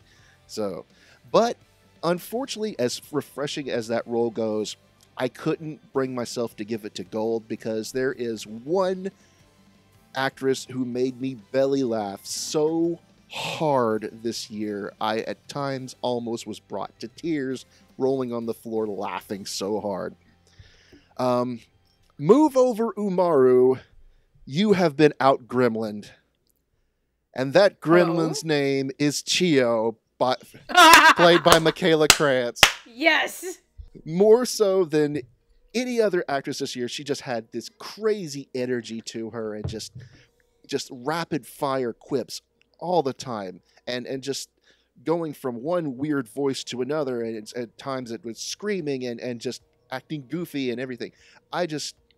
I haven't laughed this hard since last year with Umaru-chan. So yeah, I have to give it to Michaela and Chio School Road. Megan, your awards, please. My runner-up for Best Female in a Comedy. I almost didn't have a runner-up for this category. I was like, well, I watched a lot of comedy shows this year, and unfortunately that was on me. Because a lot of the comedies this year just did not appeal to me. Just a lot of it didn't, unfortunately. But there was one show that I very much wanted to see get dubbed when I heard it was coming out. And I was very disappointed when, during its airing season, it didn't get dubbed. And instead got passed over for, essentially, Tokyo Ghoul fucks Twilight and porn. I know where this is going! Since Steph knows where this is going, I'm not pulling your leg. I'm not pulling upon your leg. Let's pour one out for Weeaboo Cinderella. Rainbow in Your Heart, Always and Forever. My runner-up is Sarah Wiedenhoff as Teresa Wagner, and Tana Doesn't Fall in Love. She is so adorable. She is just... Andrew! Hi. Yes, the puppies! Yes, the puppies. Where, Hardy, I know you haven't seen this show. There's a part where Scott Gibbs goes on a rant about titties. I have seen that part. And he goes, we have to save the sweater puppies! It's the puppies. And yes, the most earnest, The most sincere. the most sincere and earnest. She is such, and I don't care what anyone says, Teresa is Weeaboo Cinderella.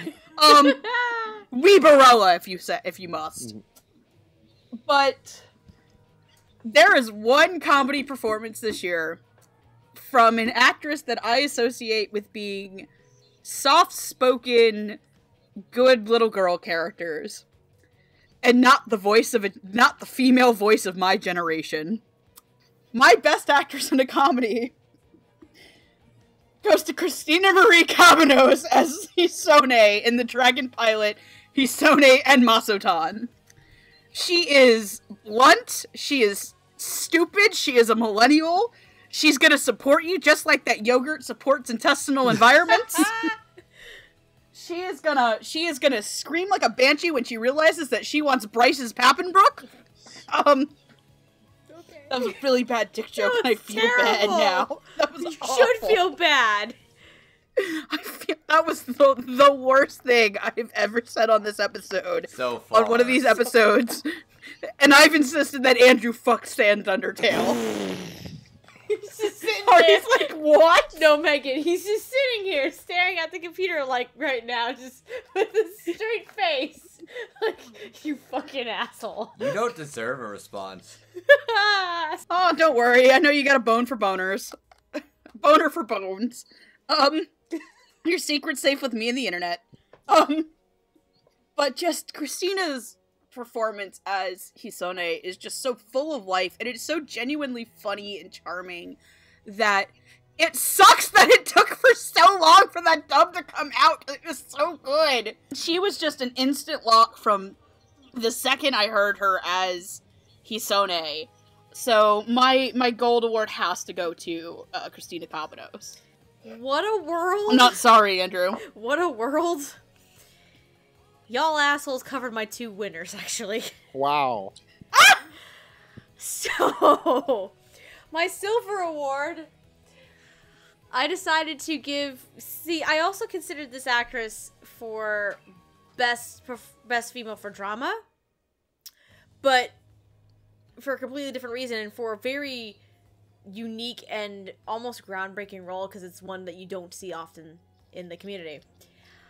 But the second I saw this one, she kind of became a shoo-in. And I gotta give my silver award to the gremlin known as Michaela Krantz in Chio School Road. Nice. I know the other one was going to be for Mutsuki and Tokyo Ghoul. Yep, the other one would have been Mutsuki. But Chio, oh dear sweet lord, she is bombastic, she is a spaz, she is just completely off the wall with these crazy schemes and ideas, and her thinking and her mentality, it's just batshit insane, and I just loved every second hearing Michaela as Chio. And as for my gold winner, It's a puppy. you kind of fucking ruined it. I gotta give it the Weebarella Sarah Wiedenheft for Tada Never Falls in Love. Weebarella, it's Weebarella. Jesus Christ. We can knit the sweater puppies. And watch Rainbow Shogun. You just died. I over can't here. unhear it. That is perfect. It's shut out. So with Sarah, it's not. I think there's a lot of aspects to Teresa's character that I just love so much. Just her fun energy and her sincerity and just this genuine curiosity that Teresa has. Oh yeah, and did we mention she has to do it with the fucking accent? Yeah, yeah, I was just about to get to that. And she has to do this my all bad. with an accent. Like, this character in and of itself is complex in its own way, and it's so much fun. And Sarah has amazing comedic timing with this show. So there's nobody else I could give this award to at this stage. I have to give it to Sarah for Hada Never Falls in Love. There's just no other person. Andrew, what do we have for other awards from the other hosts? For Noah Clue's award for Best Female in a Comedy, he picked Michaela Krantz for Chio's School Road. He says, Michaela's role is packed with enough dorky one-liners and social awkwardness to make this comedy of errors actually funny. God bless you, lovable idiot. Jet's award for Best Female in a Comedy goes to Brina Palencia for Hina Matsuri. Making a character sound perpetually emotionless and deadpan seems like something that would get really annoying after a while, but Brina Palencia's delivery is so effective that almost every line she says as Hina never fails to make me laugh, while also making me want to give her a hug. It was a whole lot of fun to listen, and it really shows how impressive Brina Palencia's range is even now. And Roots of Justice's award for Best Female in a Comedy goes to Amanda Lee for Hina Matsuri. He says, it feels like cheating declaring Amanda Lee's Anzu my winner of the Best Comedy Actress category, considering the points I gave her the award for fit more in line with drama, but she's able to be funny and poignant as a young girl living in a homeless community and trying hard to be humble in the face of adversity very well. Gigi's pick for Best Female in a Comedy goes to Sarah Wiedenheft for Tada Never Falls in Love. Yeah! She says, I practically cried over her performance in the Tada Dub Talk episode, so please listen to that if you want to hear me gush over this in its entirety. From the accent work to the innocence to the determination, every part of Sarah's performance as Teresa was perfect, and Gigi definitely fell in love.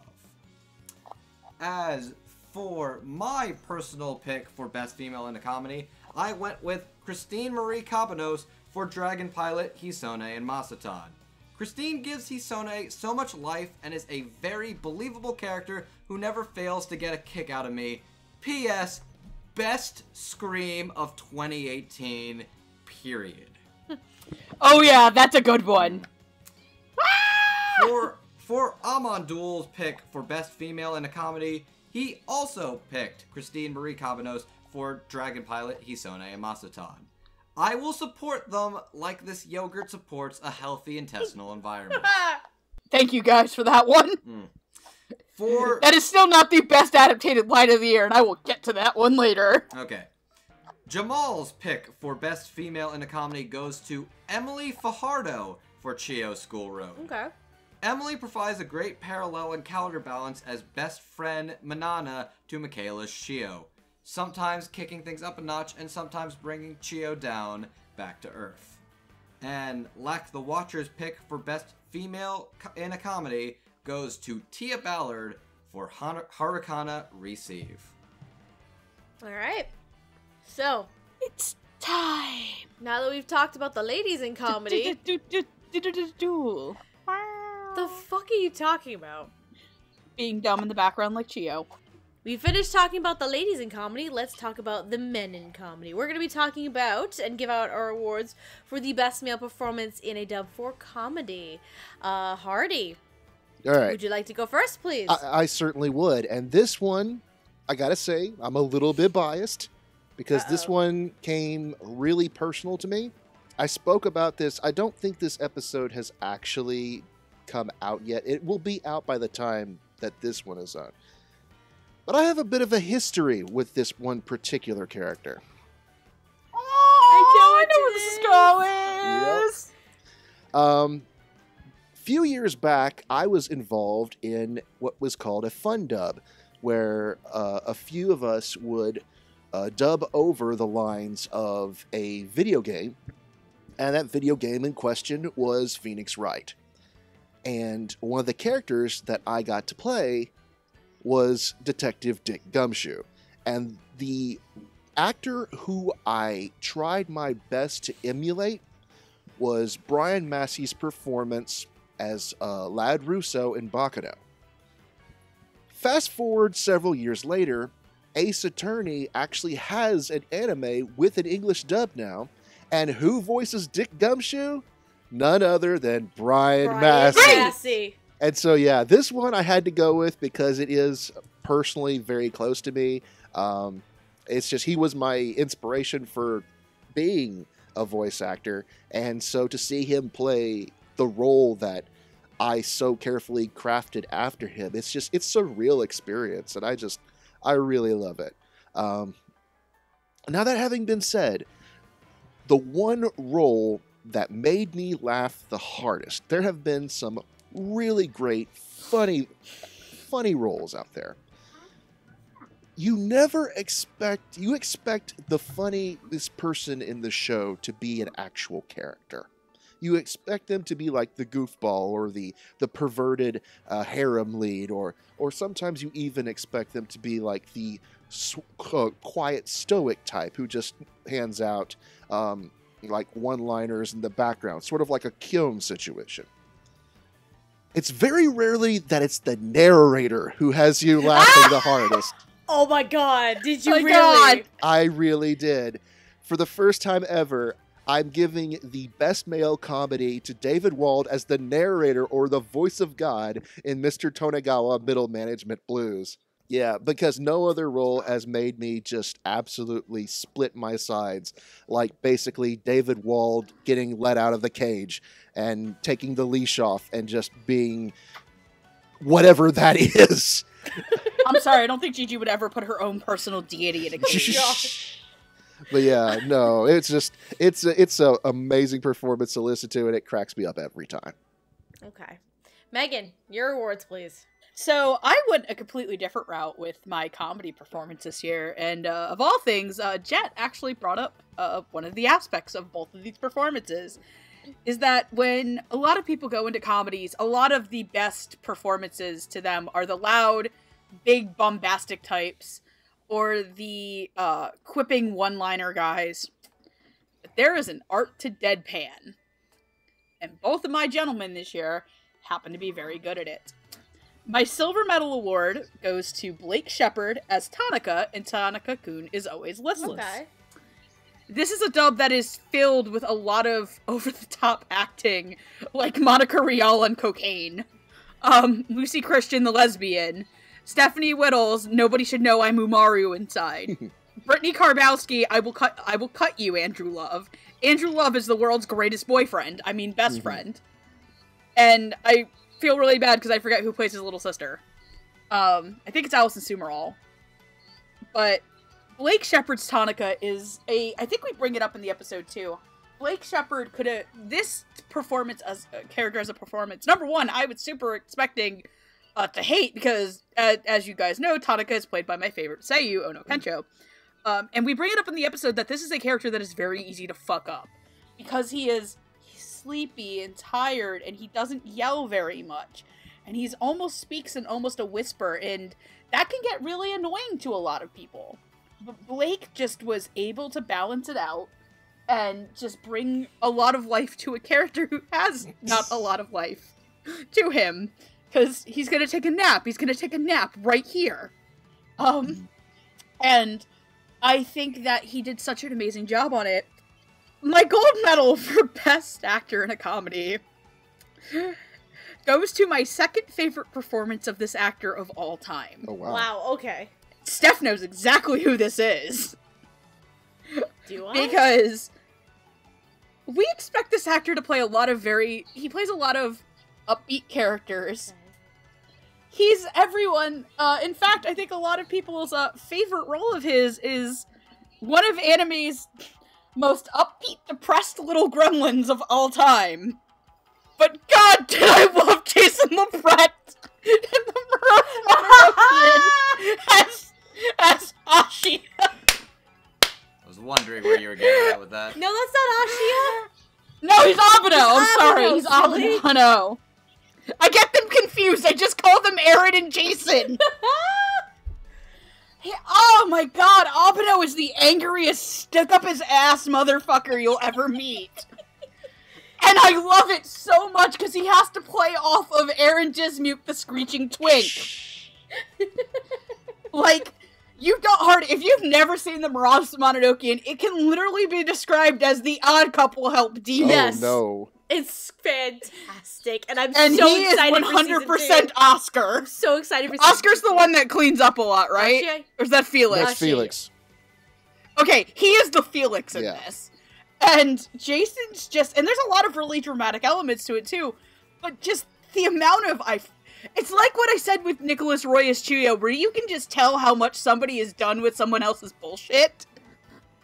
And Jason LeBrecht as Abeno is just so good.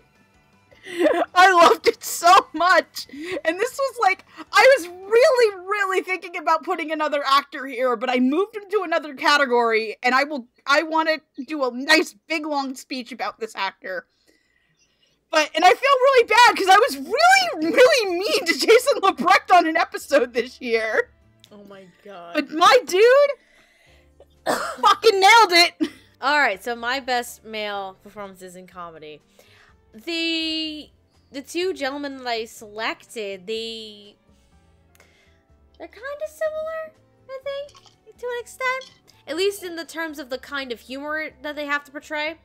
Because the humor for both of these characters is a bit more subtle. But one is very different than the other, still.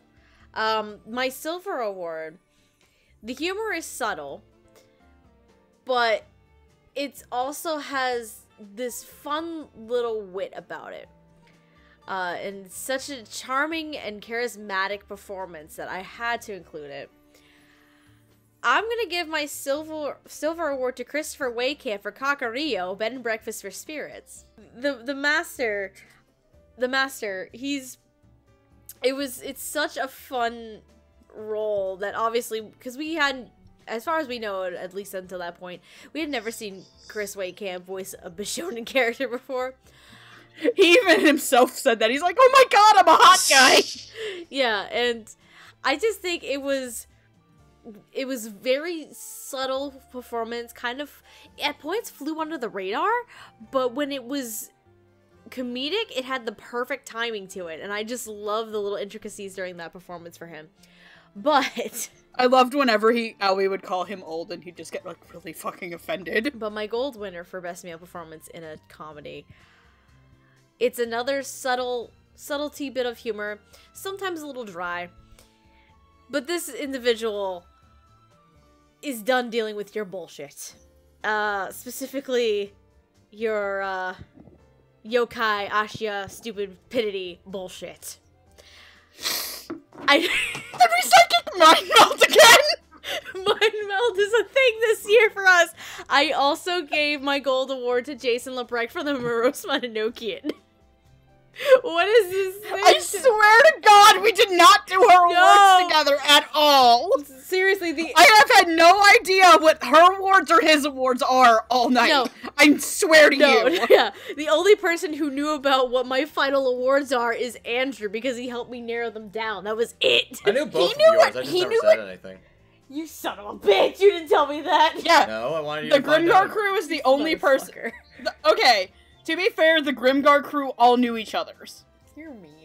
I hate you. Anyway, but yeah, like, basically for all the reasons that Megan had said, like, Jason LeBrecht is just this tired-ass human being, done with your bullshit. And it's like, I just want to go home, get this over with, call it a day. And it's just... Get out of my fucking house, Aaron! It's such a fun performance, and the humor is so subtle, and it's a beautiful balance with Aaron Dismuke's bombastic, like, out there physical comedy kind of character. It's just absolutely brilliant, and I loved every second of it. So, Andrew.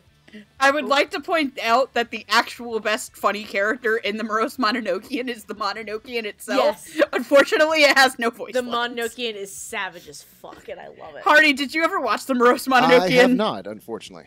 Okay, you need to for the world's sassiest RV. Nice. It's great. All right, so Andrew, what did the other hosts decide to give their awards for? For Noah Clue's choice for Best Male in a Comedy, he went with Aaron Dismuke for Karakai Jozu no Takagi-san, and says, being a victim is one of the hardest tasks for an actor, and Aaron savors every episode of tumultuous teasing that we're just glad somebody else is suffering. As for Jet's pick for Best Male in a Comedy, he went with Josh Petersdorf for Agretzko. While Ton was a character is pretty unpleasant in Agretzko, the show also manages to make him pretty gosh darn funny, and Josh Petersdorf's delivery really helps with that. He's constantly overbearing in a way that is both grating and hilarious, and I was equally impressed at how well that he was able to handle the serious side of the character and was able to make me believe he was a bit more complex than he first appeared. It's not quite the funniest dub performance I've heard all year, but it's definitely my favorite out of a comedy series. As for Roots of Justice, his pick for Best Male Actor in a Comedy is Ben Phillips for Shiraishi the Escape King in Golden Kamuy. Golden Kamuy skirts a weird line between drama, action, and comedy. I knew I wanted to mention an actor from the series in a category, and Shiraishi stuck out to me as a character who would be complicated to dub, and he's more complicated than a simple comic relief. He's both more competent and incompetent than his goofy face lets on, and Ben Phillips handles both perfectly. As for Gigi, her best male in a comedy is... I actually can't see. Rico Fajardo in Zombieland Saga. This almost made my voice acting black magic choice, but I loved Rico's performance so much here that I bumped him up to Best Actor in a Comedy. Taking on a Mamoru Miyano role is a challenge in itself, especially when he's practically playing himself in said anime, but Rico made it his own, and it made me laugh more than I thought possible. Now the real question is, if Udapri ever gets a dub, can he pull off the softer side of Tokia as well? Of course she got Udapri into our award show. Of course you got Udapri into our award show, Gigi! I mean...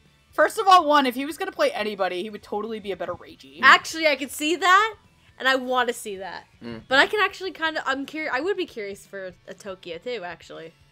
Alrighty. Okay, come on. Josh Gridley would be the okay. As for my own personal take on my best male in a comedy, I went with Jared Green from Hinamatsuri. Jared Green is playing a literal Yakuza gangster tough guy who is also a dorky dad dealing with a bunch of weird as shit kids. Jared's gangster, sweetly sardonic performance as Nita is hysterical. Amandul's choice for Best Male in a Comedy is Rico Fajardo in Zombieland Saga. Rico takes a role that is literally modeled on its Japanese voice actor and makes it his own with hilarious results. As for Jamal's pick for Best Male in a Comedy goes to Jason Marnocha for Hells. Jason's performance as the hellish Headmaster Helvis, say that 5 times fast, is foppish and very distinctive. Please don't say that 5 times fast. He keeps me entertained throughout the entire film. And Lek the Watcher's pick for Best Male in a Comedy is Kyle Ignesi from Hanabado. Yeah! No. But you know what you can do? Is it time for our first Viewer's Choice Award? Absolutely, Megan. Will you present our first Viewer's Choice Award of the evening? It's like a Kid's Choice Award, except for I don't get slimed at the end, and the award isn't a cool blimp. But we did find it in Cthulhu's murder hole. Stop it. Oh, fine. This year's Best Actress Award had 10 phenomenal actresses across both comedy and drama dubs. To remind everybody what the 10 nominees were, they were Tia Ballard for Bloom Into You, Christina Marie Cabanos, The Dragon Pilot, Lexi Cowden, A Silent Voice, Erica Harlicker, Violet Evergarden, Brittany Lauda, Made in Abyss, You Put Michaela Krantz in the Wrong Spot, Michaela Krantz for Chia School Road, Erica Mendez for Gretzko, Lindsay Seidel for SSSS Gridman, Christina V for Devilman Crybaby, and Sarah Wiedenhoff for Tada Never Falls in Love. May I have a drum roll, please? And your winner is Erica Harlacher for Violet Evergarden. Woo! Congratulations, Erica. Congratulations. I have to put which Erica it is. Congratulations, Erica Harlacher, for your beautiful and moving performance as Violet herself. Hardy. Yes. Can you please snap and say "Get it, girl" in the deepest voice you can? Oh my god! Get it, girl. You know what you just reminded me of? What? Have you ever seen Hercules? Yes. You know at the very beginning when Charleston Heston's like, "Hit it, ladies." To which, by the way, for nobody who doesn't know, yes, that is actually fucking Charleston Heston. Alright, our next award. Let's see. It's time to go from comedy to drama. Our first performance award for drama is our best female performance in a drama. Since Megan wants to go last, Hardy, can you go first with your award winners, please? Okay. Oh boy, are y'all gonna be disappointed with me. What did you do? What did you do? What did you do, Mr. Hardy? Well, there is a certain show that caused a lot of controversy this past year. Some people loved it, others not so much. But one thing that we could all agree on was that the dub was really fantastic, and it was especially its female lead. Darling in the Franxx is a very polarizing show, but what we can all agree is that Tia Ballard as 02 absolutely rocked it. I know that a lot of people preferred her performance in other shows like Bloom Into You, but for me, this was the one that made me stand up and say, wow, she is a fantastic actress. Because usually you're used to listening to her as Happy or listening to her as some sort of exuberant, energetic character. No, she brings sort of this sensuality to 02 that just cuts right to the core and makes you just kind of sort of bite your lip to almost where it's uncomfortable how good it is. And it's just, I know that it was very polarizing for a show, and the show's not that good. I didn't hate it, but the best thing about it, in my personal opinion, was Tia Ballard. I'm not disappointed. That's a pretty fair. Like, look, I really was not into the show, but the whole dub's performance is just fantastic. Yeah, the dub itself is spot my on. favorite part about the show. And for the longest part, Tia was safely in my gold spot. Let's just put it that way. Okay. But just recently, someone had to bump her out of it. And this actress has had a phenomenal year just this year alone, because she's been in the lead in a lot of other shows. And it's sort of hard because I want to give her an award for all of her performances. Whether they were in Kakegurui, whether they were in Dragon Pilot, whether they were in some other Netflix show that she was the lead in. But I think the best one, not really her best performance per se, but the one that sums up her year in general, is definitely Violet. And so my gold award goes to Erica Harlacher, not necessarily just for Violet, but for all of the performances that she's put out this year. She came out and did the impossible. She made a Wakfu dub that wasn't terrible. So for nothing else, I gotta give it to her for that. Just not yet. Violet was probably the one I'm going with, but it's for all of her performances this year. She has done an amazing job. I can't believe I'm saying this. You know how Megan and I have been having mind Did melt you guys this have whole the time? exact same award? I knew I was going to be the one that was different on this. It's not only the exact same. It's the exact same order. That's the funniest part. Wow. So, okay. Yeah. So similar to exactly how Hardy did this. My Silver Award for Best Female in a Drama also went to Tia Ballard for Darling in the Franxx. Granted, I have not seen Bloom Into You. I have heard fantastic things about it. But this is a role that I think really tested her in terms of her range and her versatility, and maybe even sometimes her comfort zone, depending on what you're looking at. Right. But I just found Zero Two a very captivating character because of Tia's performance in the show. Now, Erica Harlacher for Violet Evergarden took my gold spot.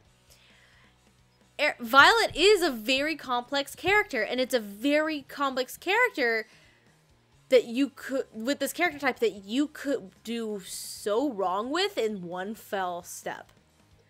Because this is a more stoic and at times robotic kind of character. And I think Erica just did that so well. Not only that, but slowly learning about emotions, everything like that. And it's just a beautiful and fantastic performance that I just fell in love with from start to finish. And I mean, Andrew knows all about that. We were on that episode. We were on the episode. I fucking cried.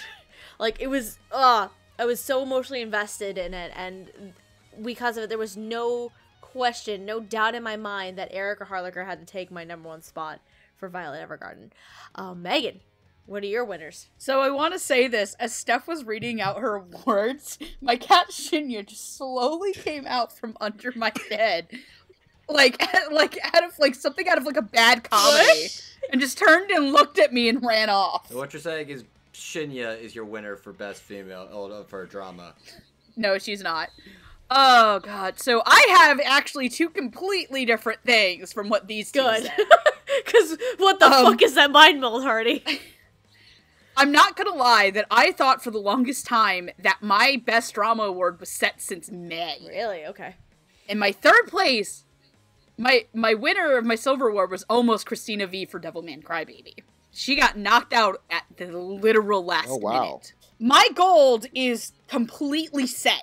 And if you've watched the episode on that show, you will know exactly why. My Silver Award for Best Female in a Drama is for Brittany Karbowski in Made in Abyss as Nanachi. Holy fuck, guys. Like, if you've not seen Made in Abyss, I feel bad for... I don't want to talk about a lot of this for Steph's sake. Despite how much Nanachi is in a lot of the advertising Sentai does, I would like to point out that Brittany Karbowski does her performance in about the equivalency of 4 episodes. And part of it involves stuff acting off of Monica Rial that will break you as a human being. Holy actual shit. Like, I can't say more. I don't want to spoil it for her. That's how good it is that I can't spoil that one for her. But my gold medal for Best Female in a Drama is not for a main character. It's for a character that comes and goes, but had such a profound impact on my emotional state that I had to stop watching the show for a couple of days. A lot of people like to use this term as a joke in the anime community, especially among idiot edgelords. I am not kidding you in that I was triggered into panic attacks by this performance. Wow. It was so reminiscent of somebody in my own life that it was terrifying. And it is on a show I will never watch again, not because the show is bad, but because the show is so heavy on my own anxiety and depression that it legitimately triggers panic attacks in me. My gold award for Best Female in a Drama goes to Lauren Landa as Kyoko in March Comes Like a Lion. If you have never seen March Comes Like a Lion, this character is Rei Kiriyama's adopted older sister, who can be, at base level, described as outright one of the most abusive anime characters you'll ever see in your life. And that's a bad reduction of her character. Lauren Landa's performance in this is so good. I almost fought Hardy, and she was so close to being on the fan vote for Best Female, and she just missed out. I literally had to kick and scream for, like, they had to really whittle me away from putting her on that list. And Andrew can vouch for me because he was on the recording of March Comes Like a Lion. After talking about her segment, we had to stop for almost 45 minutes because I was in tears. Her performance legitimately triggers emotions about one of my family members. It is a crying fucking shame that a lot of people don't know that dub's on Crunchyroll, and that as a home release, it is so expensive. And that pisses me off because a lot of people aren't going to know how fucking good Lauren Landa is as that character. It is bar none, if not one of the best female it is legitimately, to me, the best anime performance of the year. And my other favorite one, and I'm not kidding you, that in Best Male in a Drama has my favorite performance by an actor, two of my favorite performances by my respective winners ever. I am not kidding you in that Lauren Landa is the best dub performance of the entire year, and people can fight me on that. In other news, go to Crunchyroll and watch March Comes In Like a Lion. Now Fucking yeah, you will be. Now that I know that it's watch. a bit of information, I'm gonna have to. Like, please watch March Comes In Like a Lion. Like, the dub for it is phenomenal, and Lauren's performance itself will, especially if you only know her from something like Attack on Titan Season 1, like, if you thought she was pretty good as Annie, prepare to have your jaw hit the floor.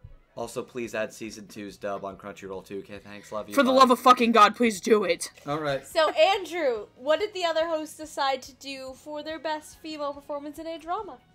Alrighty. For Noah Clue's pick for Best Female in a Drama, he went with Lucy Christian from Made in Abyss. Okay. He says, the enigma of Reg hides secrets that come out bit by bit through Lucy's unparalleled fear and drive to brave the Lovecraftian hellscape. Jet's Uncle Cthulhu's Fun Time Murder Hole. Jet's pick for Best Female in a Drama goes to Erica Harlacher for Kakegurui.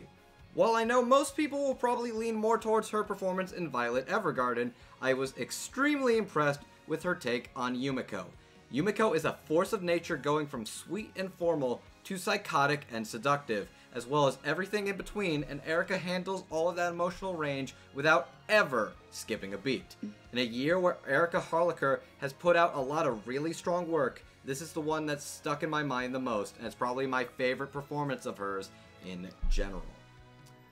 Roots of Justice pick for Best Female Actor in a Drama goes to Lindsay Seidel for SSSS Gridman. Gridman was an episode I was really proud to host, but my one regret was that I could not factor in Akane Shinju's story arc in the latter half of the series. The details of her story are elaborated upon, as well as hammering in her bored omnipotence and playing with others' lives. Episode 11 should be marked as a high point so far in Lindsay Seidel's career in anime dubbing voiceover. For Gigi's pick for Best Female in a Drama, she went with Amber Lee Connors for Citrus. What I love the most about English dubs is them having the ability to change my mind about a character I detested in the original Japanese, and Amber did just that with her performance of May in Citrus. She turned this aloof girl into one that had power through the sexuality in her voice, along with the vulnerability necessary to portray the more likable aspects of this character. Bravo, girl. This was a treasure. As for my own personal pick for Best Female in a Drama, I, too, had Lindsay Seidel for SSSS Gridman. Akane as a character is so fascinating and complex, and Lindsay is both cute and dangerously menacing, as well as super threatening. She melts my heart, then freezes it before shattering it all over. There is so much complexity in Lindsay's performance, and I felt for her as much as I feared her. Amandul's pick for Best Female in a Drama is Monica Rial for the Junji Ito collection. I don't usually associate Monica Rial with creepy, but boy does Tomiya give her the chance to give a deeply unsettling performance. And for Best Female in a Drama, from Jamal, goes to Sarah Wiedenheft for Tada Never Falls in Love. This Dutch import provides a Danish-based accent that enhances Teresa's charm. She pulled upon our heartstrings, and I shan't forget this performance as a result. Well, Thank you, Jamal. okay, you know what? I'll credit where it's due. Lack the Watcher's pick for Best Female in a Drama goes to Erica Harlacher for Violet Evergarden. A lot of Erica Harlacher, for sure. So, moving on, we have our other performance-based category for drama this time. We have the Best Male Performance in a Dub for Drama. Hardy. Well, first of all, I have to go last because this is always the category that's my bone of contention. So, Hardy, can you go first with your winners, please? Sure. I might get choked up a little bit on this one. So. Okay. No, it's okay. Man. Do you want to go last? No, I instead? can go first. For my Silver Award, this is an actor who I've been really impressed with since he came onto the scene, mainly because of his amazing ability to voice characters that you would never expect him to voice. This is a young man in his early 30s who is somehow capable of mimicking the voices of men much older, easily in their late 40s, even 60s. And I think the best example of this is as Ray Chase's character in Be the Beginning. Because he basically plays a tired, middle-aged guy who's done with everything, who still has to go and solve this unbelievably difficult mystery. It's basically Ray Chase as House, if you can imagine that. That's interesting. But yeah, you can tell by the look at his eyes, he is done with everything. He just wants to go home, probably take a shot of whiskey and let everything. But he can't because he's so embroiled in this murder mystery. And he just sounds tired, but at the same time, he's brilliant. It's grizzled. It's down to earth, very earthy, almost guttural performance from Ray Chase. And what's even more amazing is that he plays the character's father as well, and he sounds even older. So I think I mentioned this earlier. A lot of people slept on Be the Beginning. I think more people really need to go check it out. Because two stories in the show run perpendicular to one another, and one of them isn't so good. The sci-fi action shonen elements, that I could take or leave that. It's the CSI type crime drama that Ray really, really excels at. And so, yes, I give it my wholehearted recommendation. I'm also pretty sure it's getting a season 2. Yeah, it is getting a season 2. Yeah.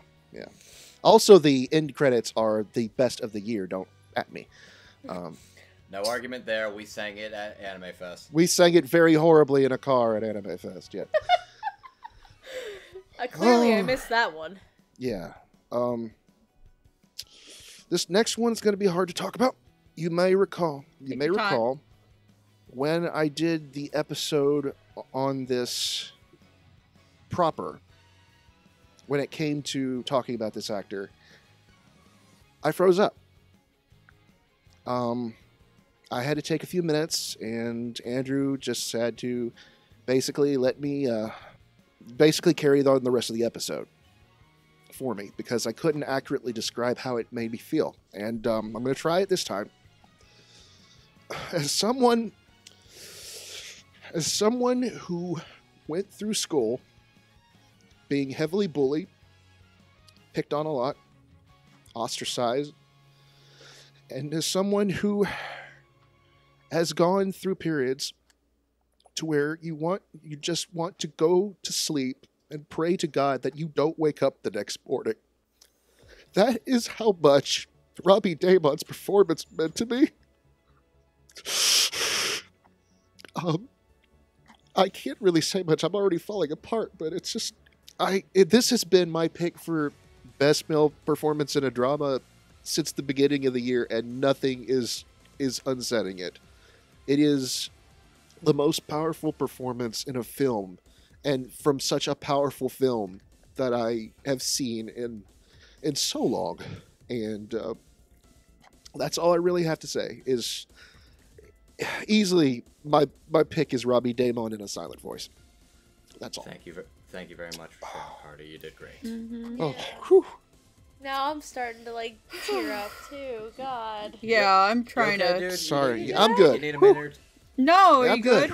I just You need a second to get a drink? I know. Trust me. I got really heavy last no, segment. I'm so. I'm glad I was finally able to actually speak my mind about that, because I wasn't able to on the episode proper. So, but yeah, I'm good. I'm good.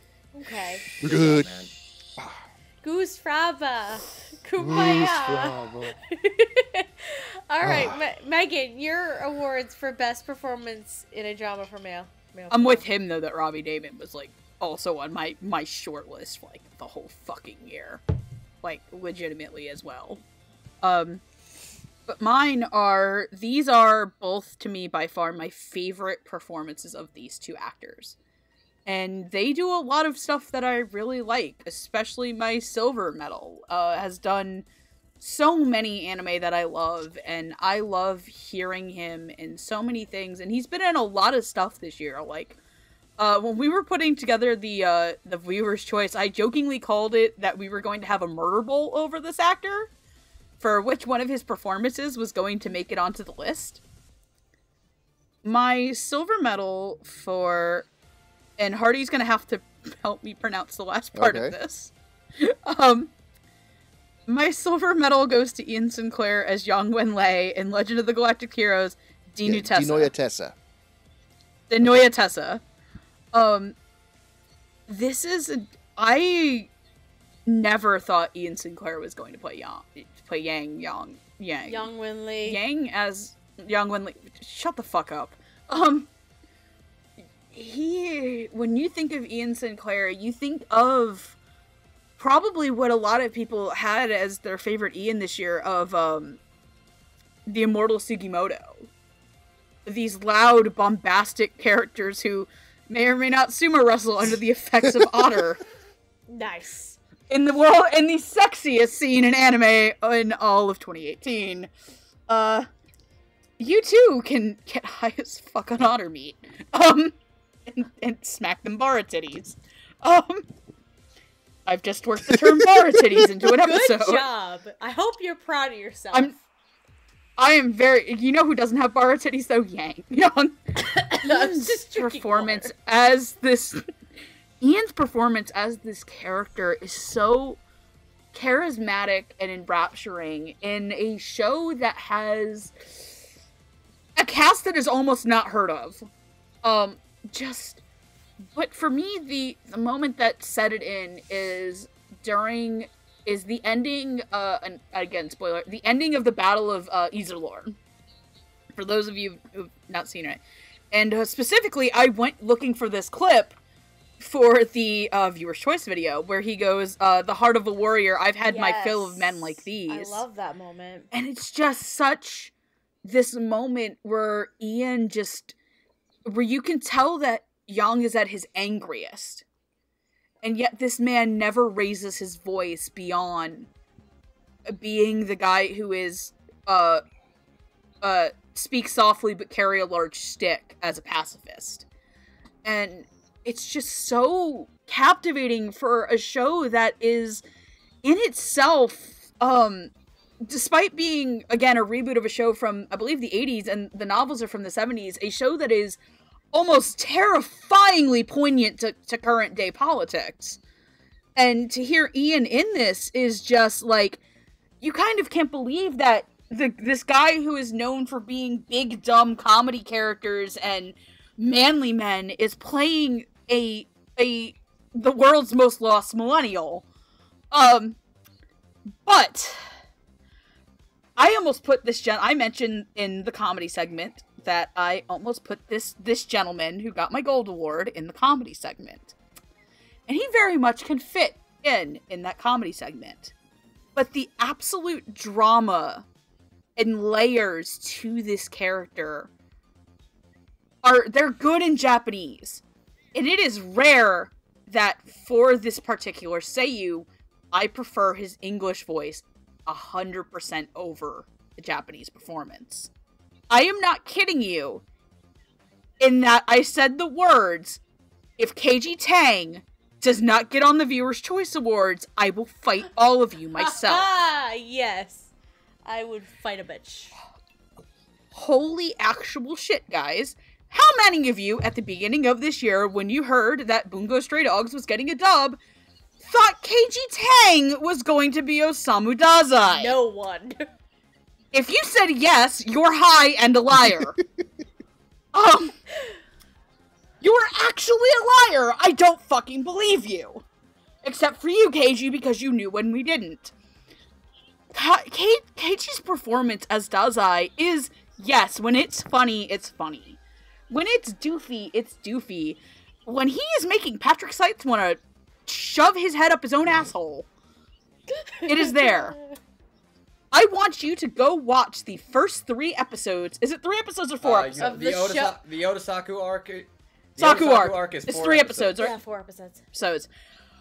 I want you to go watch, even as a standalone, because it is in fact a prequel to the actual rest of the series, the Otasaku arc from Bungo Stray Dogs 2, and tell me that Keiji Tang is a bad actor, because you're also a fucking liar. You are a liar.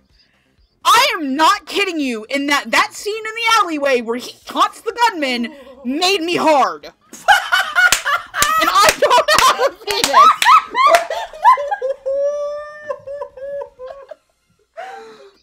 I'm not kidding, it's that good! You broke the couple. 2 for the price of 1, baby! Megan, I fucking love you, you crazy, crazy person, but you're right.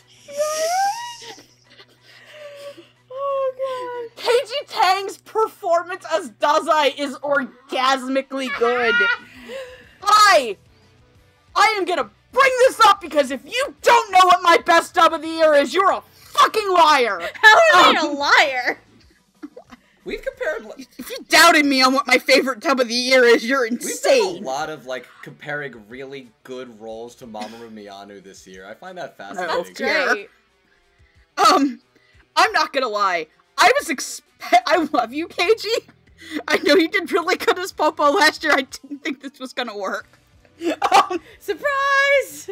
You were doing yourself a disservice by not listening to Keiji's take on Dazai. That was the only Otasaku arc good. His work in season 2 of that series is great.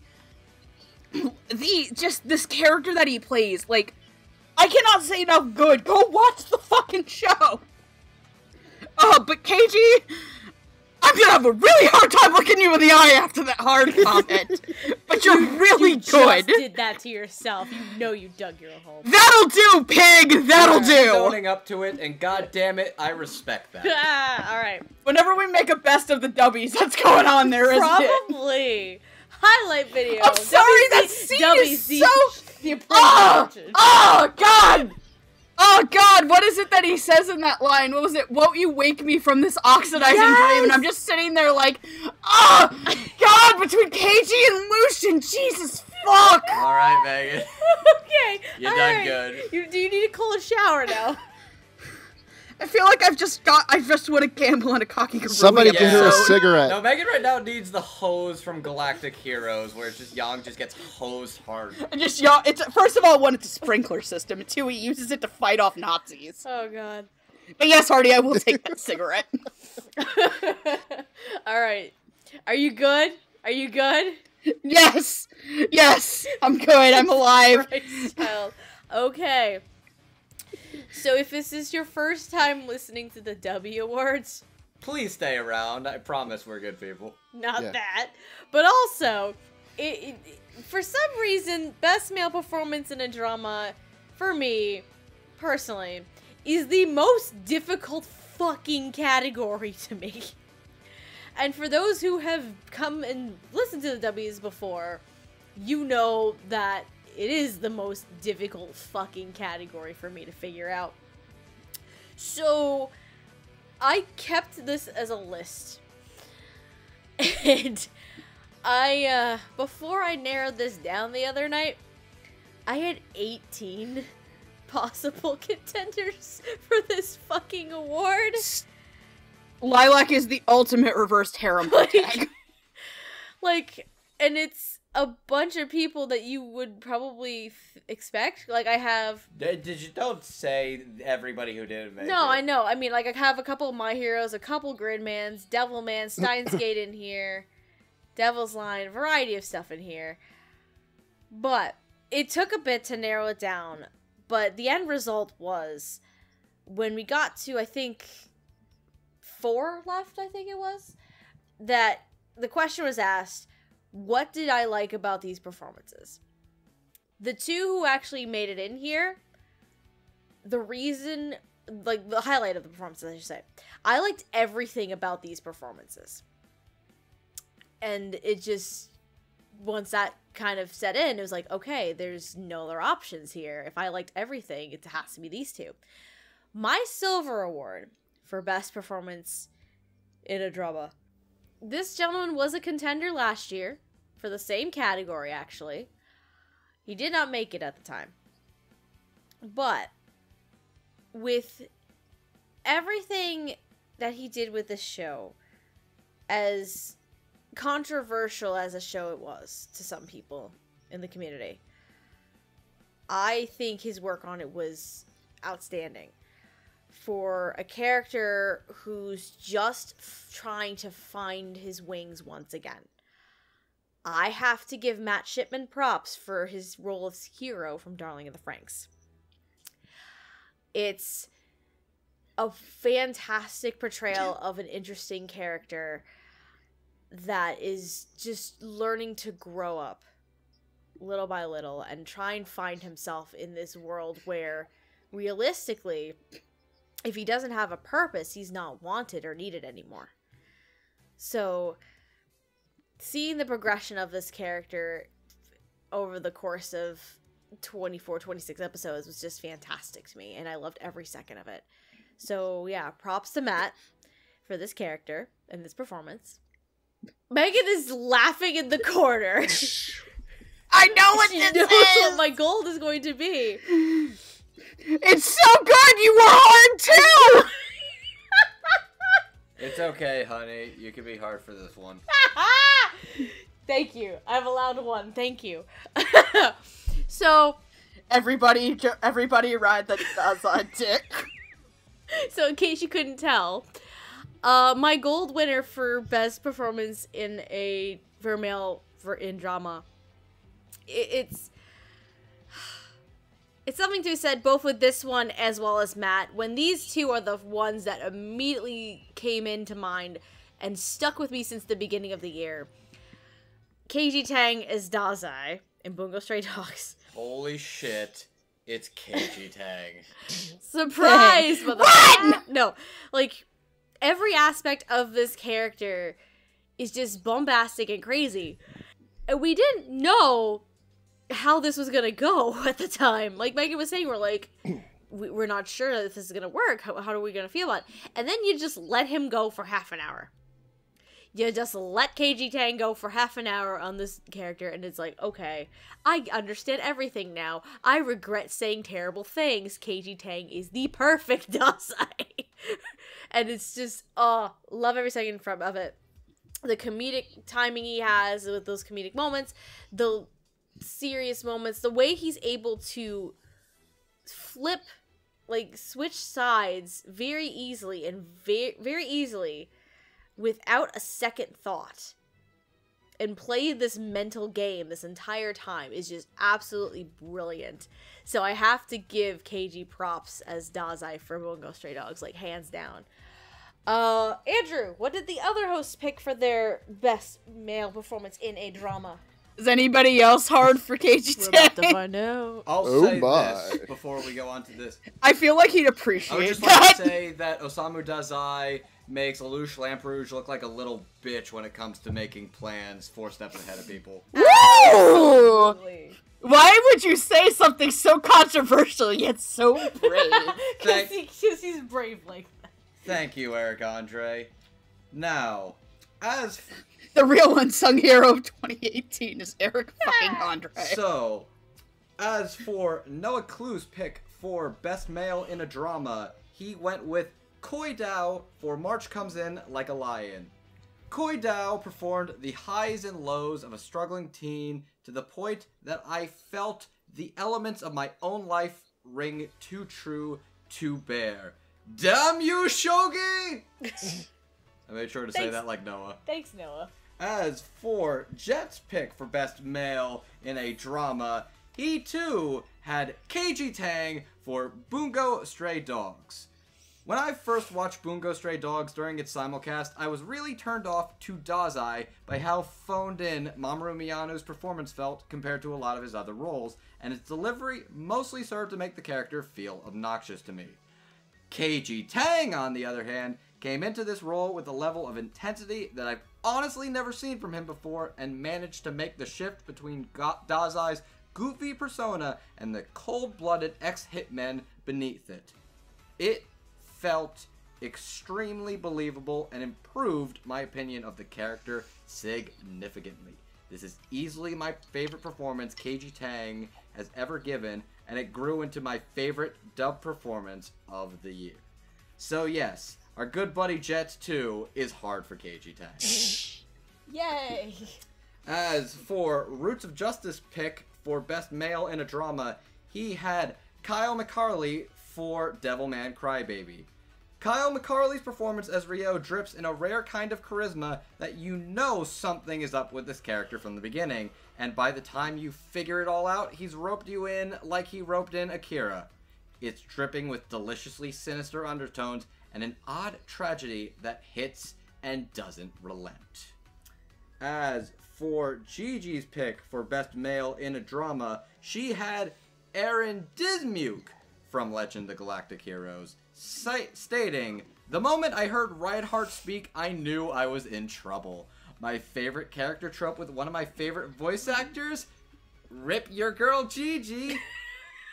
Gigi, I love you! Thank you for reading that in Gigi's voice. I couldn't not. Now, for my personal chick. My first one. That's Steph, not KG Tang.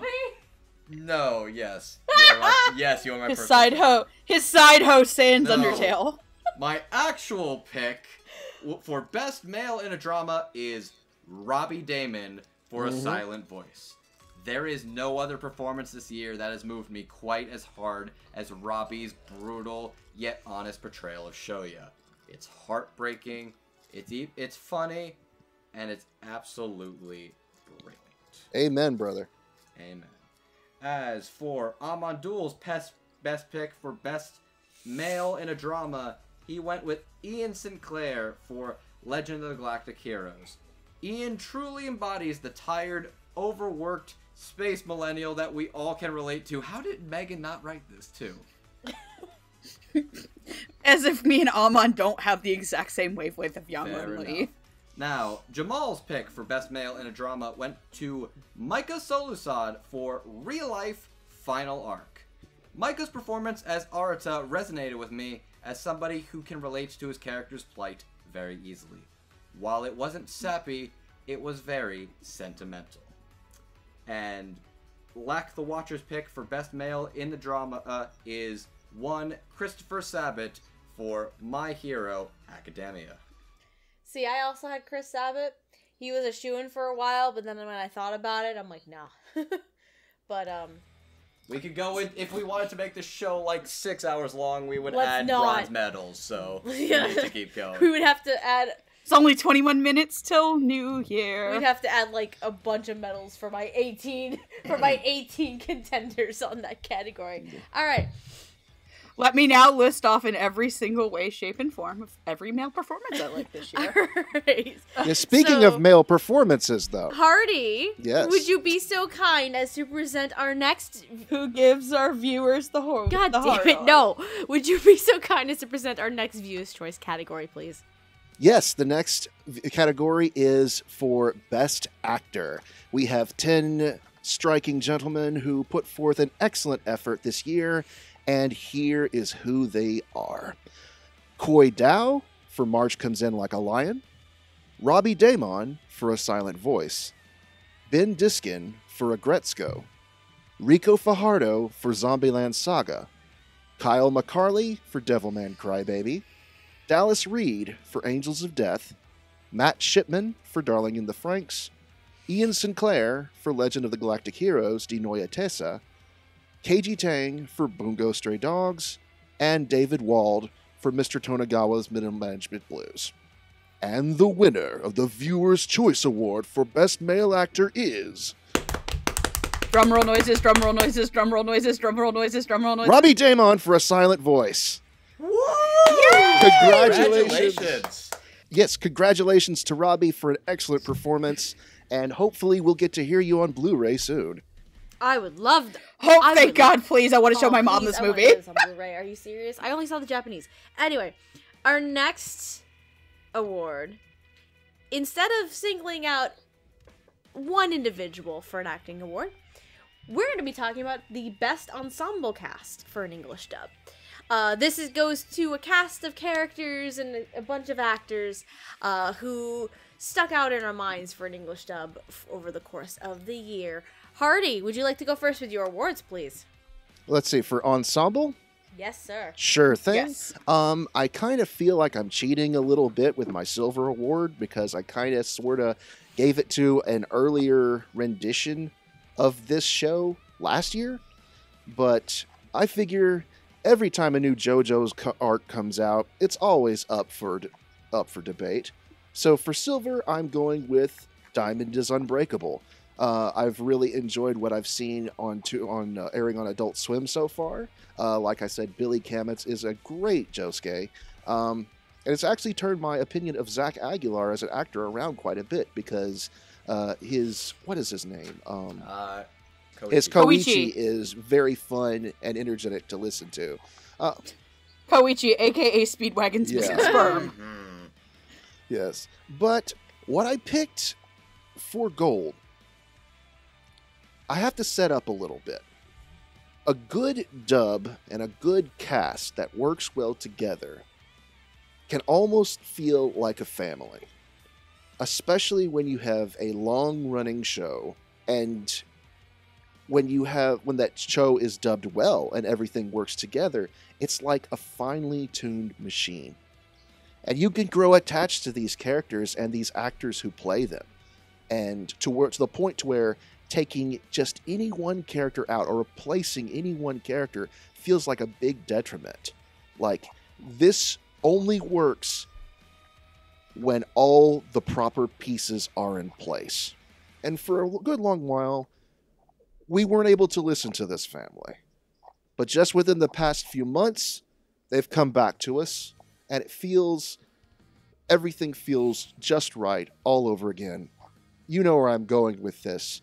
Best ensemble cast, I'm giving it to Fairy Tail Final Season. Well, I had my award set out, but Hardy just made me think about something with this setup. I really want to give my silver to what might actually be one of the most insane casts ever with Galactic Heroes Die Neue Tessa. But I know I said my rule about no sequels. I know I said that. But Hardy is right about family. Sometime a family is 60 fucking swords. Yes! Please, yay! I have to give my silver medal to Soken Tokuran for Watamaru. I don't know what the fuck Jade does to get half of these people, but she legitimately has 60 different people. None of them are double cast. I love my 60 children. Dallas, Garrett, Jason, every single fucking Chris that isn't named Eric Vale. From actors you don't even hear do other shows. I love you, Dino Tessa, but I love my 60 Sons. I had to. I'm sorry. Yeah, why are you sorry? Who would win? An entire Space Fleet Armada, 60 gay swords. 60 gay swords. There you go. That's who There you wins. go. 60 gay swords with my preferred cast. It feels fitting that the swords get the silver. I can't not give the gold to this show. Because I don't know how this man had to lure these people in. If they begged him. Man, Pop Team Epic has a cast that shouldn't exist on it. Pop Team Epic's dub is actually fucking nuts. It's knucking futz. I mean, let's just say this. Sean Schemmel, Michael Sticker Nicholas, Matt Mercer, Micah Solisod, Emily Neves, Jessica Calvello, Stephanie Shea, Allison Victorin. That's not even counting some people who... They have Joel McDonald come voice the fucking initial Yes. joke. I got to listen to David Wald and Alejandro Saab badly sing Earth, Wind, and Fire. I mean, I don't care what you think about Pop Team Epic as a show. You can think Pop Team Epic is the dumbest thing on Earth, or you can accept that it is actually it's not even a shitpost anime. It's just good. Hating Pop Team Epic only makes it stronger. Stronger. It wants you to hate it. What doesn't kill Yes. it? It's just, you know what, you can just go fuck off if you hate. Just, like, in the words of, like, I think even the adapted lyrics of the Let's Pop Together even talk about, like, watching it because you hate it because you're an idiot.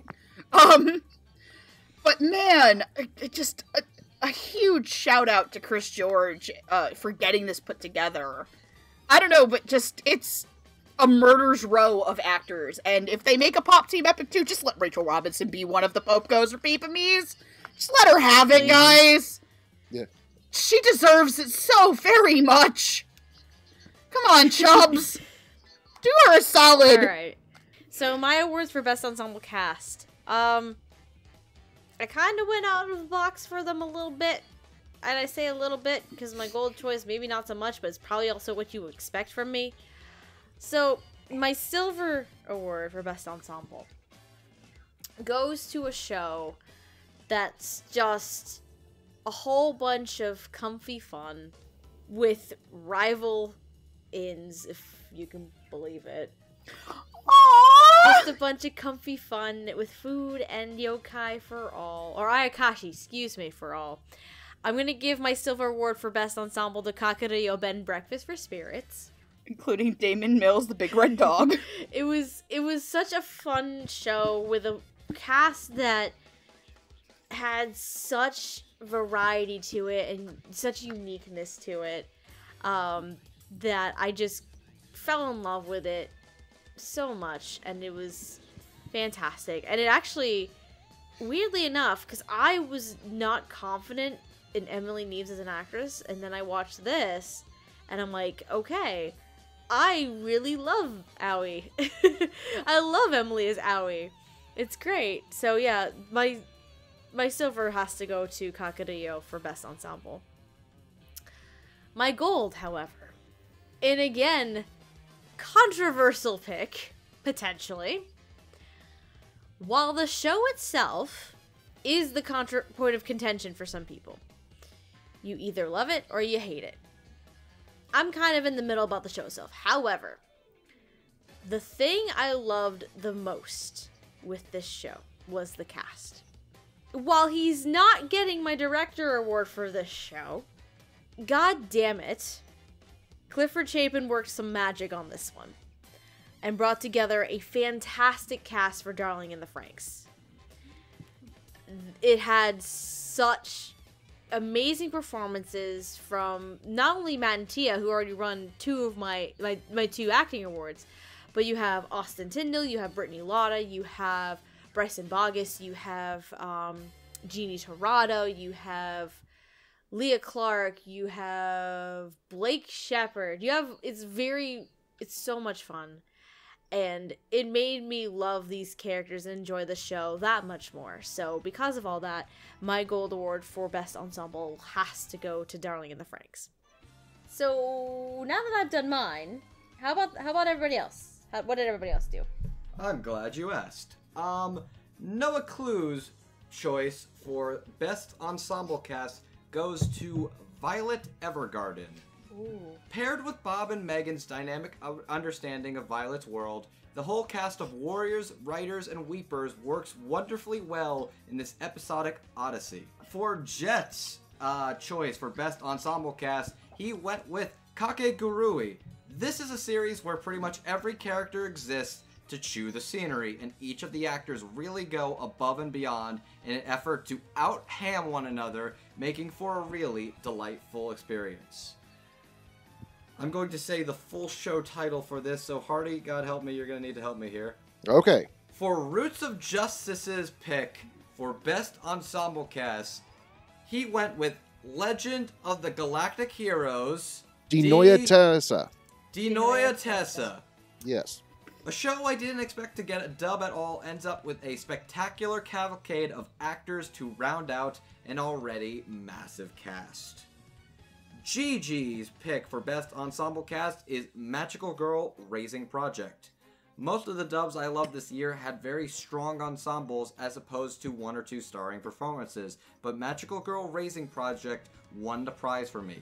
Without a single male actor, these ladies stole the show with their range of voices, almost all of them pulling double duty as well, from the cool, sultry tones of Winter Prison to the insane southern accent of Calamity Mary, to the letter-perfect tsundere trope of Ripple. This cast literally has it all, and I was very, very, very sad to see it end.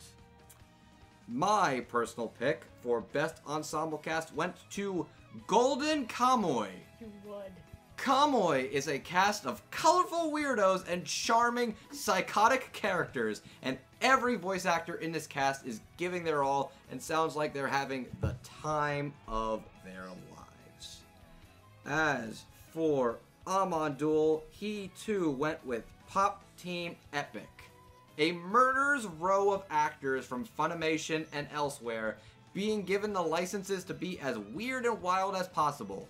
A once-in-a-lifetime ensemble, at least until Season 2 happens. Jamal's pick for Best Ensemble Cast is Legend of the Galactic Heroes, Dinoya Tessa. Did I get it right? Yes. Thank you. Bravo. A mixture of performances ranging from old to new actors, from Texas to LA to New York, in ways I've never seen them before, provided depth to this reboot of this beloved franchise. And Lack the Watcher's pick for Best Ensemble Cast is Violet Evergarden. Okay.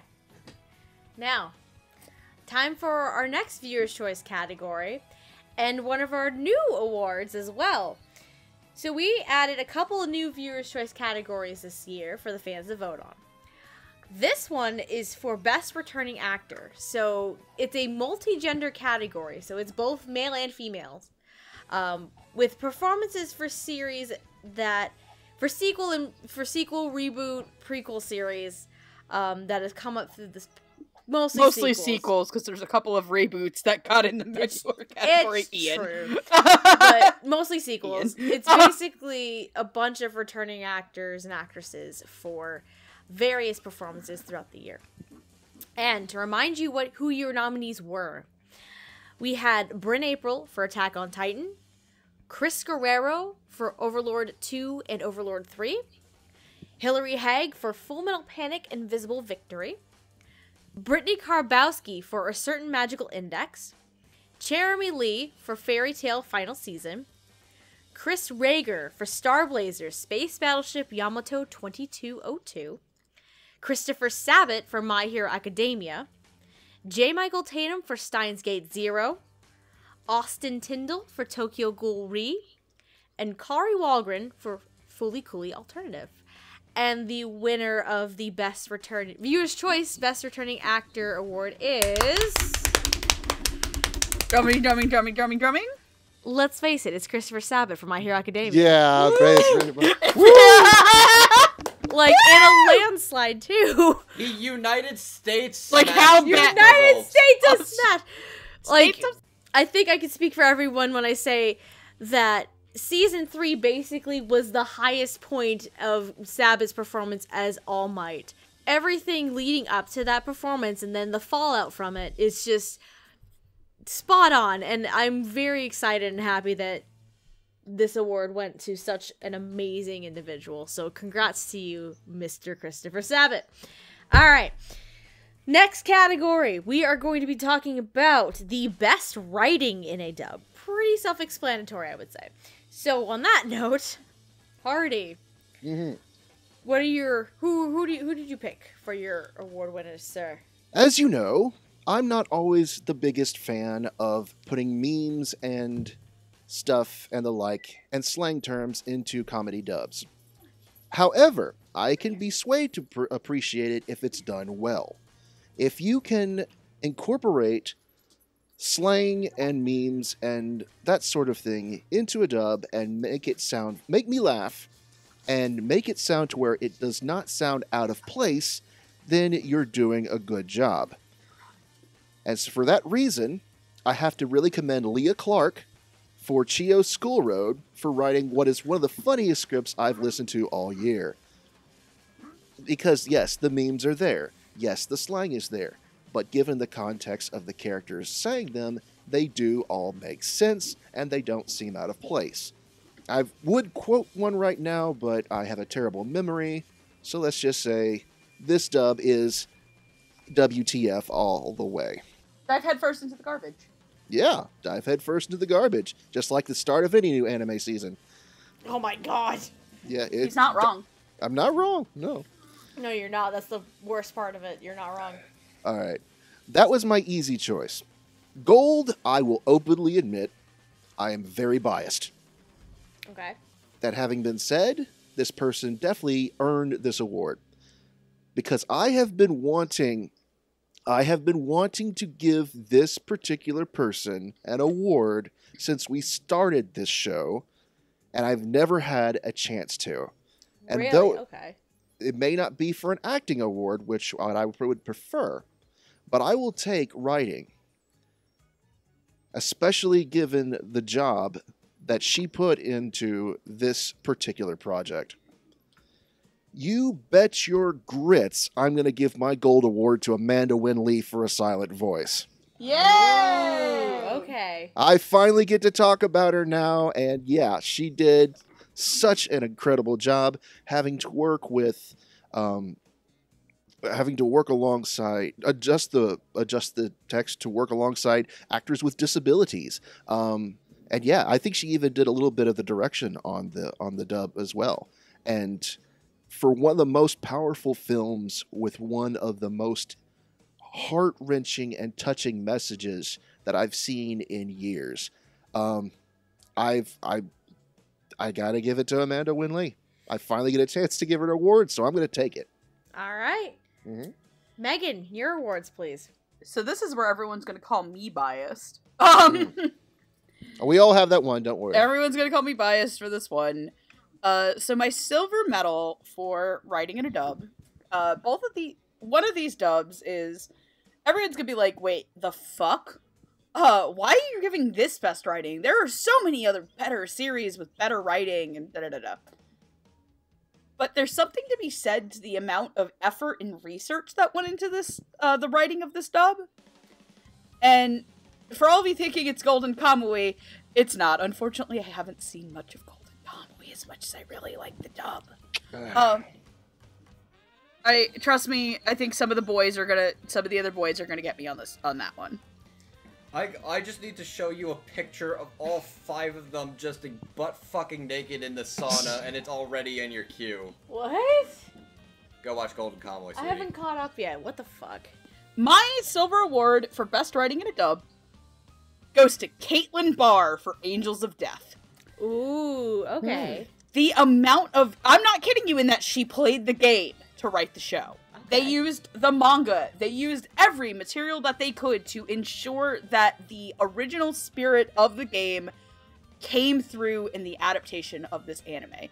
It has some slang, it has cursing, it also can play up the drama when it needs to, it plays up the creepy aspect. Caitlin knows how to walk a knife's edge of horror, comedy, and drama.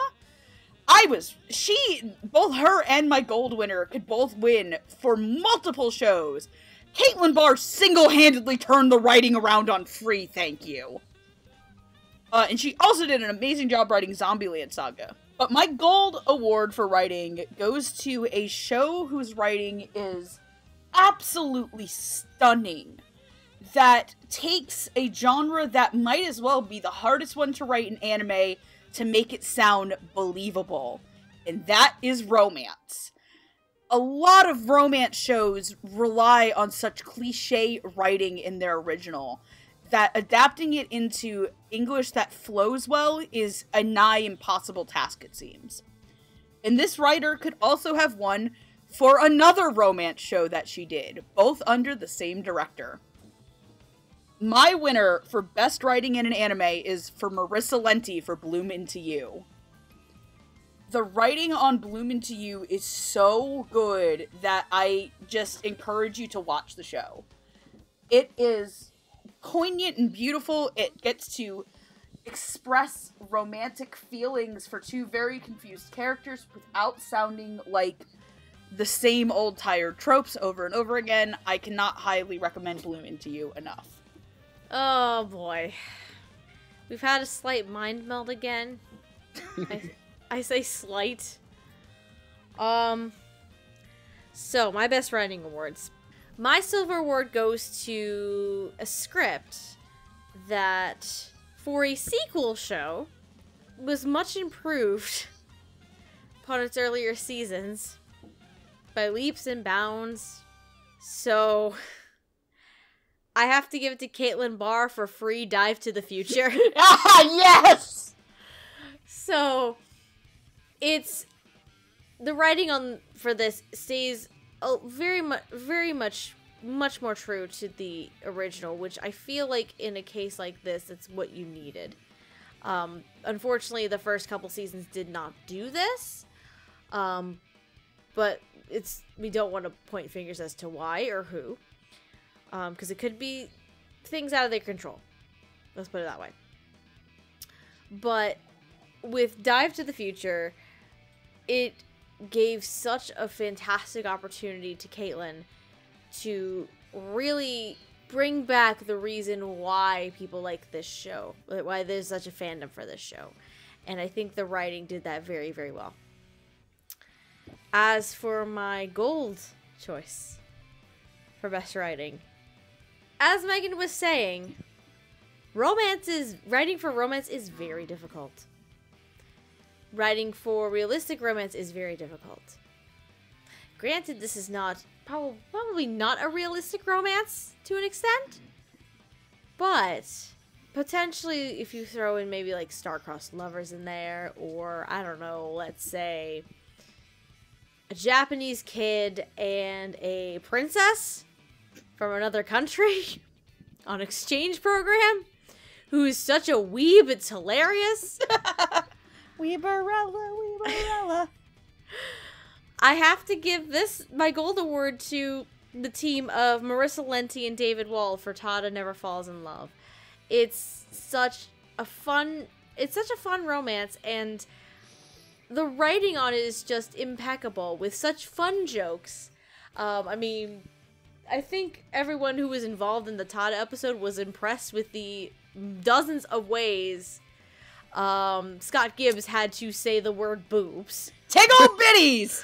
Sweater puppies! And, bosom! Globular clusters. No, that was, oh god, Hardy, I'm not kidding you that the Stars one with Ian is fucking hysterical. You will cry. Nice. Yeah, it was, the writing on this show is just beautiful, and it made me fall in love with the show all over again. So I had to give my gold award to Marissa and David for Tada Never Falls in Love.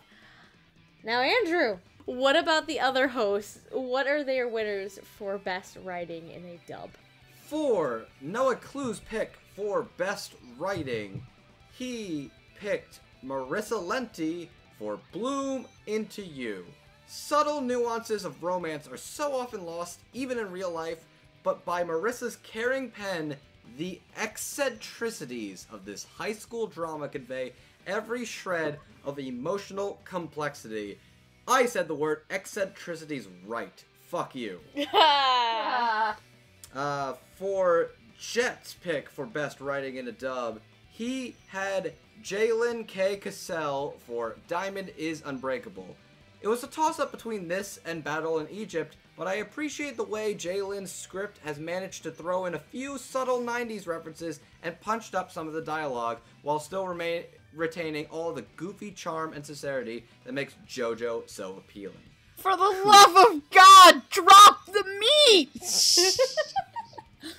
Diamond is Unbreakable is a treat. Roots of Justice's pick for best writing is Kyle Colby Jones and Marta Bechtel for Mr. Tonegawa Middle Management Blues. Slapstick comedy sometimes has a rather difficult cultural barrier to overcome, and that's only the first hurdle Mr. Tonegawa has to clear in its path to getting an English dub. It also had to maintain homages to an anime that doesn't have a dub of its own yet, at the same time stand by itself until such a dub could be produced. Kyle Colby Jones and Marta Bechtel have taken some rather difficult circumstances with the franchise it's attached to and written a dub that stands even among the gag comedy greats of Houston's ADV era. Gigi has Marissa Lenti for This Boy is a Professional Wizard. The pinnacle of good dub adaptation is to take an anime I disliked in the sub because I couldn't understand the story and to turn it into something I loved once it was written in English.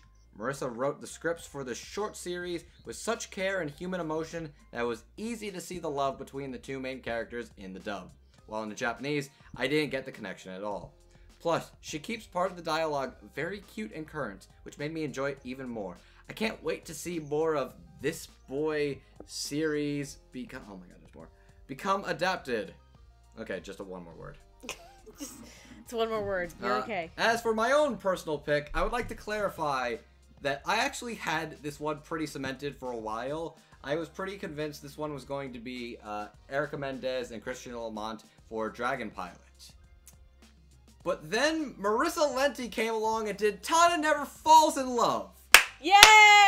Several strong scripts throughout this year, but Marissa's work on Tada is absolutely delightful, witty, emotional, and hilarious. The amount of wordplay and hilarious lines of dialogue are absolute treat. Hashtag sweater puppies. Really? Really? You added a hashtag joke in here. I added a fucking hashtag. Oh my god, why? Also, that's our comment. If you've gotten through this episode, put hashtag sweater puppies. No, it is not.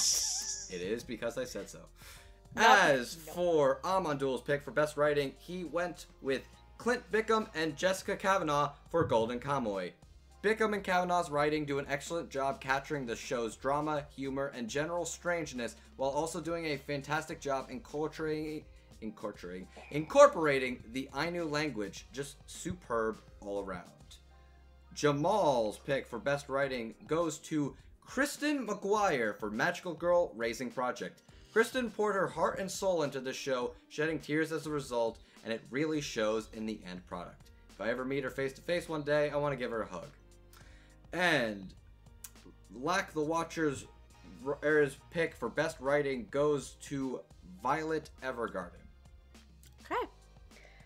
Alright. Now for a Best Director Awards. Again, self-explanatory category. Best Directing for a Dub for the year. Hardy.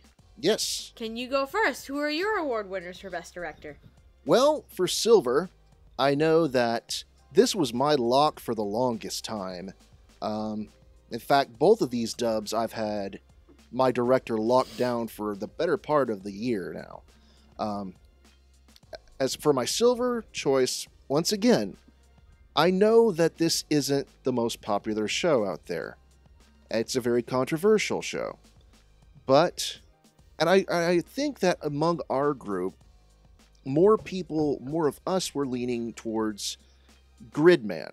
But for me, the superior Clifford Chapin dub this year is still Darling in the Franxx. I'm gonna fucking fight you on that. Oh God. You're gonna lose. But no, I just think Gridman was a great show. Gridman's more enjoyable show than Darling is. But I just like the chemistry and the direction and just the overall cast more in Franxx than I did in Gridman. That's just me personally. Okay. That's fair. So Clifford gets my silver award. For my gold, there is one phrase going through early 2018 that every single week, one of us, sometimes me, sometimes one of the others, maybe Megan or such, would go into the private Dub Talk chat and utter this phrase verbatim. Chris George is a madman. Yep.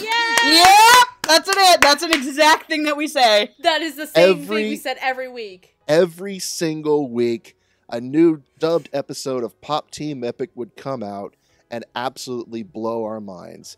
And I don't know how he did it. I don't know if he gradually went insane working on it, but every episode made him stronger. Yeah. Every single episode that came out just got weirder and weirder and just, yeah. Chris George is a trooper, and I think he might be slightly insane for having done this, because he was doing this at the same time as Black Clover, so he kind of probably used it as an excuse to sort of unwind after listening to Asta screaming 90% of the time. I don't think you like the way I'm saying that your dubbing sucks. I'm sorry, dude. That's the greatest fuck you of all time. But yeah, no, just easily hands down, my favorite director of this year was definitely Chris George for Pop Team. Thank you, Hardy, for stealing one of my awards. Oh. So my silver award is I was in my heart of hearts. I had it between two women, and I was like, I really want to do one, but my heart is telling me to do the other. I want to give an award for somebody who actually who actually was the one at least in the time of this dubbing period, was the one to, you know what? This was in the year of anime 2018. And, who better off, I think for me, giving my dub to this director for their work was the right thing to do in my heart. My silver award for best director is Brittany Lauda for I No Kusabi. Okay. Nice. I No Kusabi is a show that it has a really, really good dub, I swear to God to you. And it has a cast that I actually can't believe is real either. It was also in my shortlist for best ensemble, if you can believe it. Starring the likes of Bryson Vegas, Rico Fajardo, Matt Shipman, Tyson Reinhardt, Todd Habercorn, who in the bloopers sings I Don't Want to Lose Your Love Tonight. I don't make the TSA rule, kids, I just enforce them. Jacob Browning as every man in a gay bar. And an unknown named Darren Mitchell, who all take this Michael Zex, who I'd be remiss to not mention him, and he was also on my shortlist for voice actor to watch. I would be remiss not to mention him. I think Brittany Lauda did such an amazing job on that dub for a show that was long forgotten to the bowels of time, and gave it a solid dub for a Media Blaster show. Like, who thought that would ever happen? Surprise! It's honestly, I Know Kusabi is a show that will make probably a lot of people very uncomfortable. The dub is worth checking out. It is fantastic. I think like Keith Silverstein's in that fucking show. Like, how the fuck did you do that, child? No, he is. If I'm right, he is. Gigi will correct me in the comments. But Hardy, you motherfucker. I'm sorry. Took my gold award, and he honestly kind of took the words out of my mouth. I could have given this to any of the shows that he worked on this year. Whether it be Darling in the Franxx, Chio School Road, Legend of the Galactic Heroes, Dinoya Tessa. Dinoya Tessa with Brittany Lauda's help, mostly Brittany Lauda's help. This time I got reincarnated as a slime. I guess the Silver Guardian 2. Yeah, that did happen, didn't it? It did happen, That did you happen. motherfuckers. That was a thing that happened this year. Shut the fuck up. But for me, I have to give it to what I think is his crowning opus as a director. I have to give it to Clifford Chapin. He is the one director this year I think had absolutely nearly flawless dubs across the board. And that's saying something. And he also does it with some of the most diverse casting there is. Because I don't think you ever, like, I want you to raise your hand if you ever thought Tia Ballard and Matt Shipman would play a lead. In a drama romance show, or dramedy. Oh, yes, come on, the ending of Darling in the Franxx. Full of humor, ladies and gentlemen. I mean, have you seen the ending? Fucking hysterical. I mean, have you seen the ending to Darling in the Franxx? It's a laugh riot. It is It's a a laugh joke. All I want to do is see you turn into a giant woman. Giant woman. All I want to do is be someone that gets to see a giant woman. Please don't sue us, Cartoon Network. Please don't sue us, Rebecca Sugar. Don't kill me, Cliff. But I mean, like, I specifically highlight Franxx because I think Franxx has by far the total package from him as a director. Great casting, enthusiasm, pushing his actors to the limit, pushing the writing to the limit. The mix is great. I think Clifford Chapin included it all in that dub, and it is the superior Trigger dub that came out this year. Don't fight. You can at me. I'll fight you, Spaceman Hardy. Are we talking Franxx or Gridman? Gridman? You said Franxx. You said Franxx. I meant Gridman. Shut up, you heard nothing. That makes a lot more. That makes a lot more sense. Like, wait a second. You've been going this long without actually saying the title of the show. I was getting very confused. It's Gridman. Gridman is the only Trigger anime that came out this year. Thank you. Okay. No. I'm kidding. Steph, go ahead. Okay. More mind melds going on here. Oh boy. Except not in the way you expect it. I can't believe Steph's going to give Clifford Chapin an award for the Silver Guardian 2. No! No. Somebody had to, said Stephanie. Shut your whore mouth right now. Anyway, so my Silver Award goes to a show that I honestly didn't expect to be a thing I enjoyed. And for someone who's not as versed in sci-fi as I am, who's not as versed probably in political drama as I am, I'm gonna give my Silver Award to the team of Clifford Chapin and Brittany Lauda for Legend of the Galactic Heroes De Noitese. It's a fun, diverse cast with so much intensity and drama to it that I was just on the edge of my seat the entire time, and it was just absolutely brilliant. In all aspects, but I think definitely the directing is where I think it really shines to me.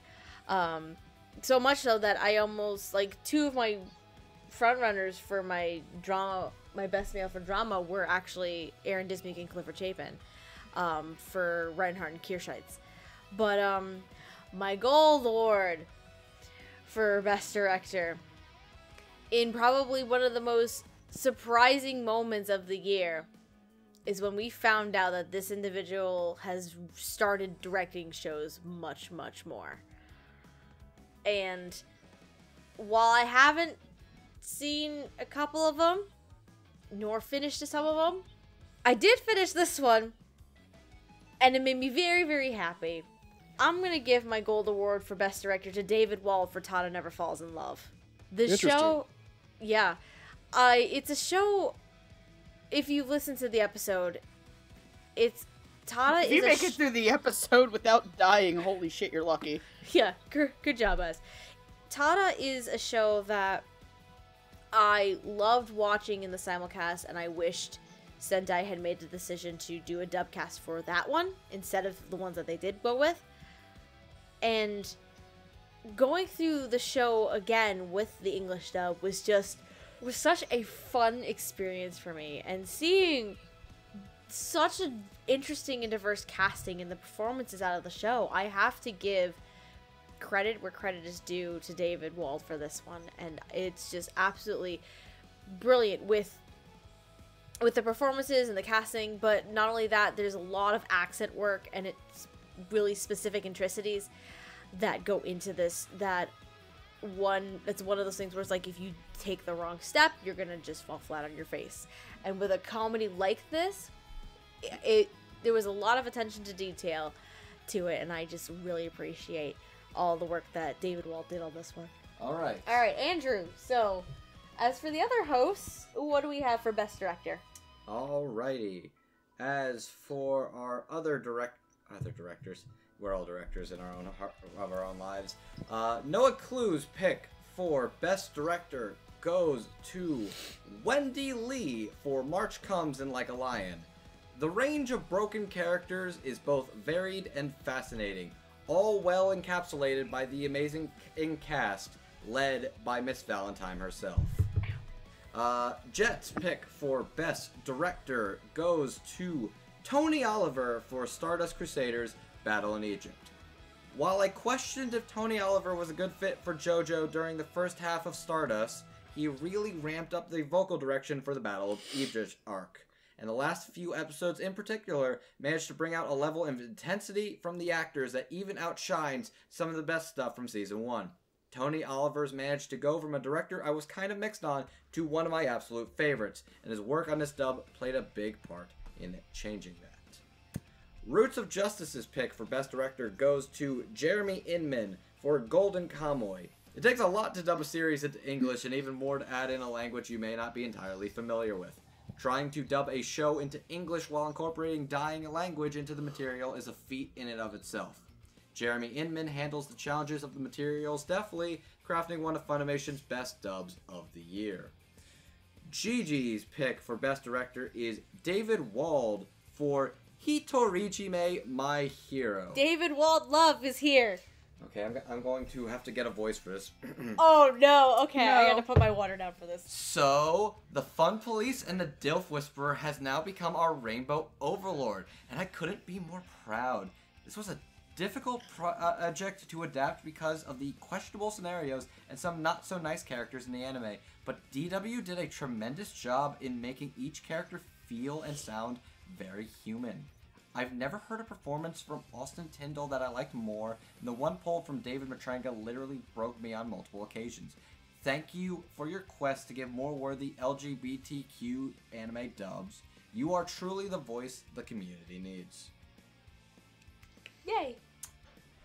As for me, my pick for Best Director of the Year goes to Stephanie Sheh for A Silent Voice. The casting, direction, and emotion on display throughout all of A Silent Voice is worthy of praise in and of itself, and Stephanie Sheh, as well as her crew at NYAV, deserve much respect for the choices they made. Amandul's pick for Best Director of the Year goes to Jeremy Inman for Golden Kamuy. Like Bickham and Kavanaugh on the writing, Inman blends the various elements of the show together really well and ensures that the show's many tones complement each other rather than clash. He makes what is certainly a very difficult job appear so easy and effortless. I'm almost jealous. Jamal's pick for Best Director goes to Jade Saxton for Magical Girl Racing Project. Jade's casting and direction is one of the strongest I've seen, taking a unique core cast of actresses and making them very distinct from each other in two different settings while balancing the dramatic and thriller aspects the show provides. And Lack the Watcher's pick for Best Director goes to Tabitha Ray and Kyle Phillips for Hanabado. Do you want to do a little bit more? A little bit more work? I'm more ready to do a little All more work. right. We've come this far. So Andrew, can you do me a solid and present the next Viewer's Choice category, please? Our next Viewer's Choice Award category is a brand new one as far as Viewer's Choice categories are Ironically, concerned. it's the one you read for the nomination video too, actually. Fancy that, fancy that. This is for the sequel dub of the year, which is basically a dub that was released this year of a current season of a long runner or a old favorite returning once more. The nominees are Attack on Titan Season 3, Fairy Tail Final Season, Full Metal Panic Invisible Victory, JoJo's Bizarre Adventure, Stardust Crusaders Battle in Egypt, My Hero Academia Season 3, Star Blazers Space Battleship Yamato 2202, Steins Gate Zero, The Seven Deadly Sins, Revival of the Commandments, Tokyo Ghoul Re, and Zoku Token Ranbu Hanamaru. Those are all I know it fucking won in my mouthfuls. heart. I know it won in my heart. All right. Drum roll, please. And the winner is My Hero Academia. Yay! Congratulations are in order to My Hero Academia Season 3 for winning our Viewer's Choice Award for Sequel Dub of the Year. Yay! All right. So we have Whoa, we're halfway there. we're down to 2 more awards, one of which is a Viewer's Choice Award. But first, we're gonna be talking about our own Dub of the Year. The best of the best that we found from the year. The creme de la creme of anime dubbing in Oui, 2018. monsieur. The anime that gets the big Toblerone. So, for those who, if this is your first time watching the Dubbie Awards, last year, because in years past, we've actually had 2 separate categories. One for best dub for home video release and one for broadcast dub. The decision was made that after last year's Dubbie Awards that the category would be made into one category and we would just have a single dub of the year. So this can go for anything. So any broadcast dubs, any home video releases, sequels, reboots, prequels, anything that premiered as a dub in 2018. Now, Hardy, would you please kick us off with your winners for your dub of the year? This one was actually pretty darn easy. With the exception of the silver, because I had 2 dubs, both wildly different for each other, fighting over the second place spot. And for the longest time, it was going to be Darling in the Franxx. Then I went and sat down and thought about it. What should my other, but comparing it between it and my other choice that I was debating. And I thought to myself, sure, Darling in the Franxx is a really good dub. It is well directed, it's well acted, it sounds really good, it's well mixed. At the same time, though, it's just a traditional show. Why not spruce things up this year, at least in the second place category, with something that no one has ever seen before, something that's like nothing else out there? Why not throw him a curveball? And that curveball comes in the shape of 2 awful demon little girls destroying anime every single week. God bless. So yes, my second favorite dub of the entire year of our Lord 2018 is Pop Team Epic.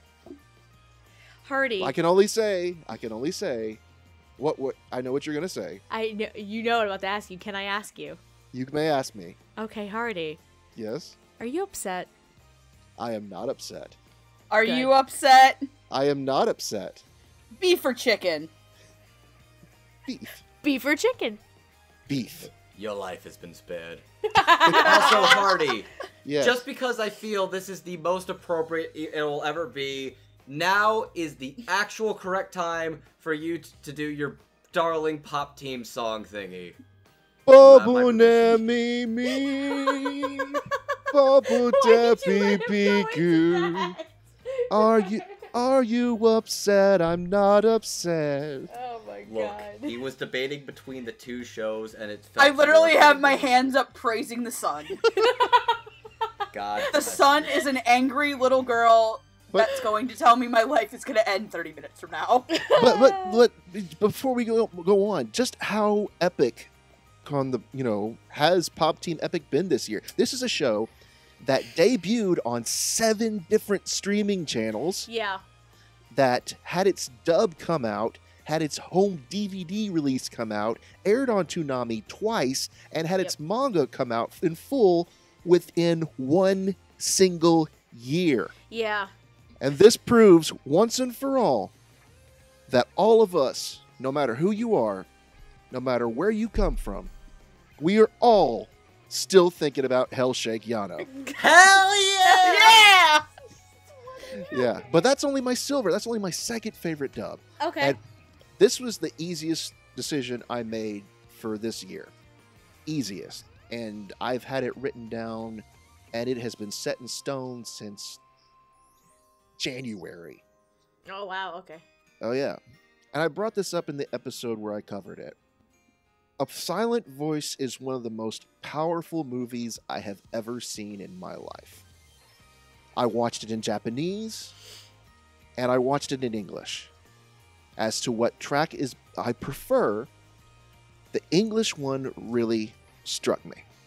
From Robbie Damon's incredibly relatable and moving performance, to Lexi Cowden being able to provide a voice for a character, for a deaf character that she can represent. Kira Buckland just having a chance to just go absolute visceral and just spew just so much anger and hate. This was a dub that just moved me so much, and I know this is I don't want to make this seem like a terrible pun, but so I apologize if this comes across as one.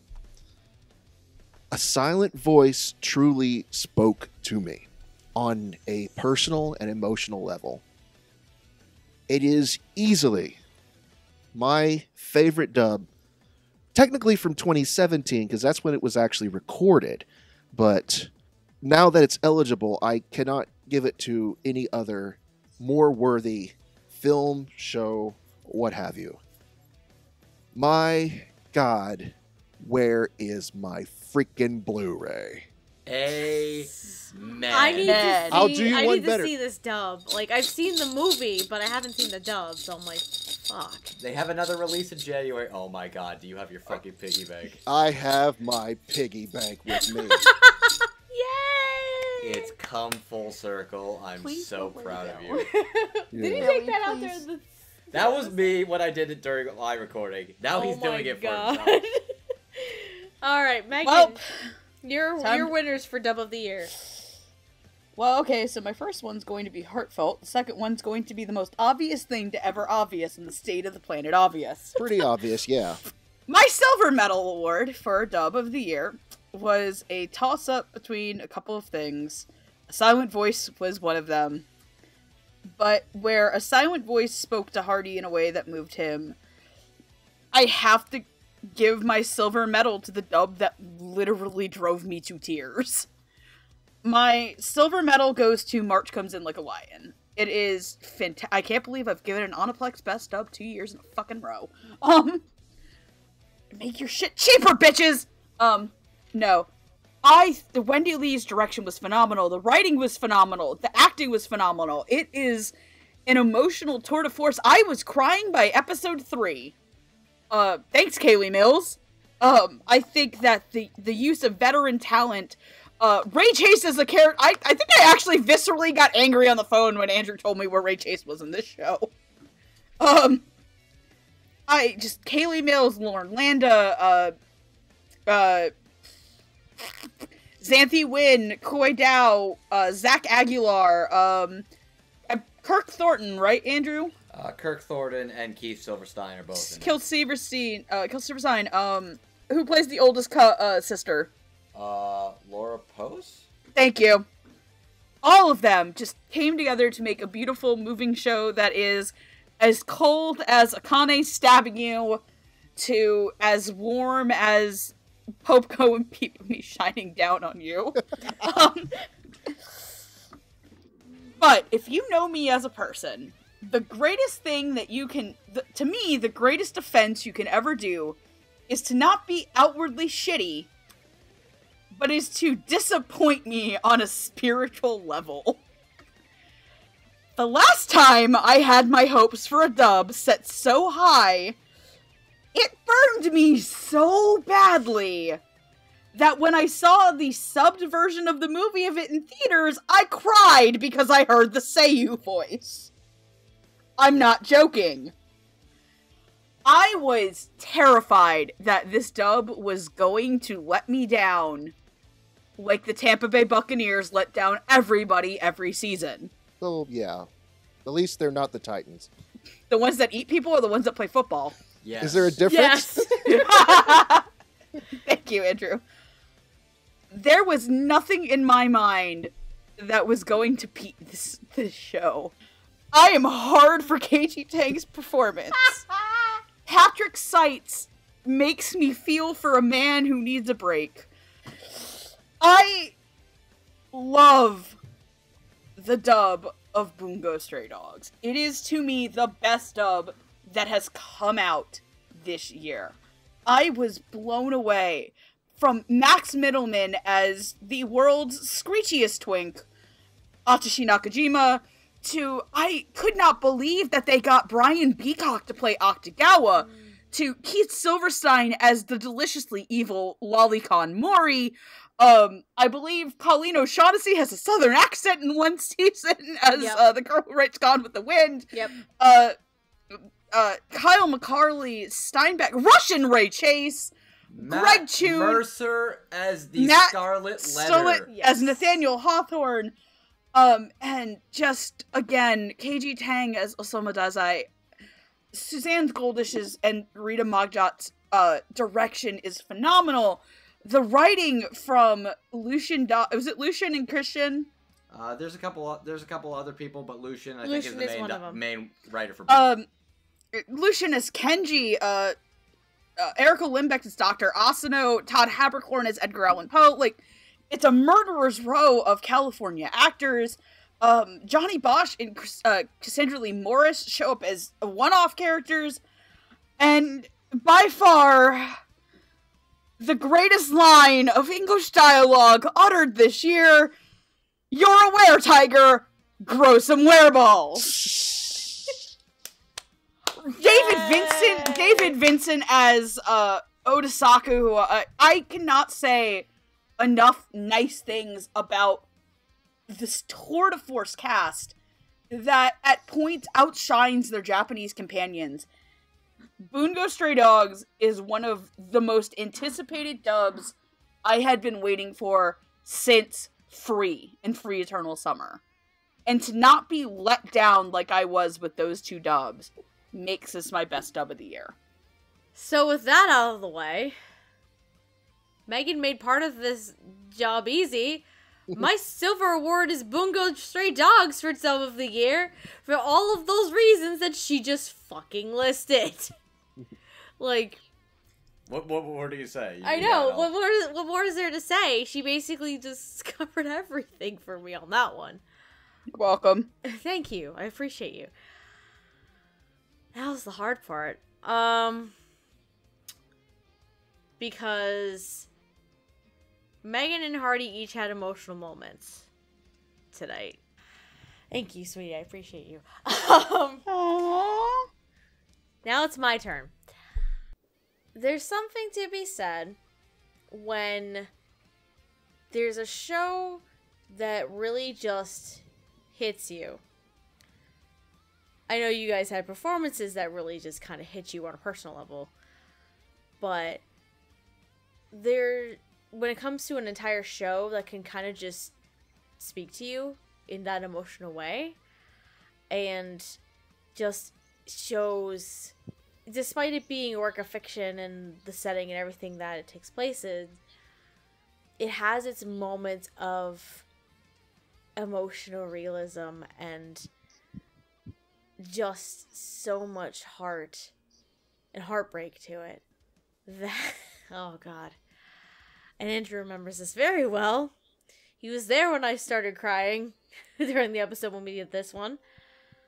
I can't give my gold award for Dub of the Year to anything else but Violet Evergarden.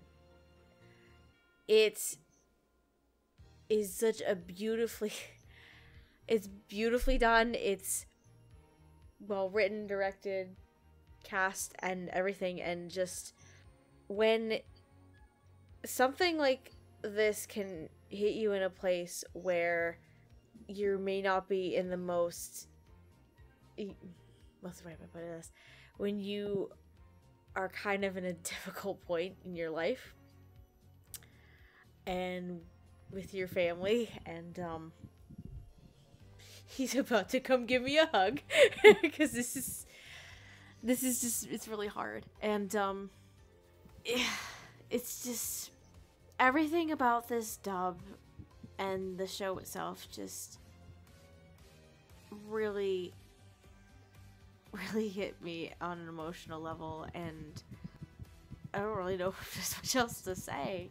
Like, I found it to be, if you're able to hit me on an emotional level and make me start crying and not want to watch the rest of the show for a good half a day, I think that's a good indication that this is the best that I've seen in the year. So, with that being said, I can't think of anything else. This has been a shoo-in since the day I finished the show. Andrew knows this. Amon and Noah can agree with me on this since they were there too. My dub of the year, like, hands down, is Violet Evergarden because of that. Alright. Now that I'm good. You did good. You alright? Good. You did You I'm did good. good. Yeah. So, Andrew, my wonderful support person right now, can you tell me My support sweater puppy. I am her support sweater puppy. Indeed. Can you tell us who the other hosts had for their picks for Dub of the Year, please? Indeed. Noah Clue's pick for Best Dub of the Year is March Comes in Like a Lion. It's telling that even in a show that I found too honest to bear, I can't deny the standout performance, writing, and overall presentation that is the epitome of what anime dubbing should be for a new generation. Jet's pick for Dub of the Year is Bungo Stray Dogs. While there are some other dubs this year that win over this one in specific areas, this one has the best combination of direction, scripting, and vocal performances out of anything else this year had to offer. As somebody who was lukewarm on the show during its initial simulcast, the dub made me into a fan of the series, and a dub that can change my opinion on a show so strongly is a pretty easy pick for my favorite of the year. Roots of Justice pick for Dub of the Year. Devilman Crybaby.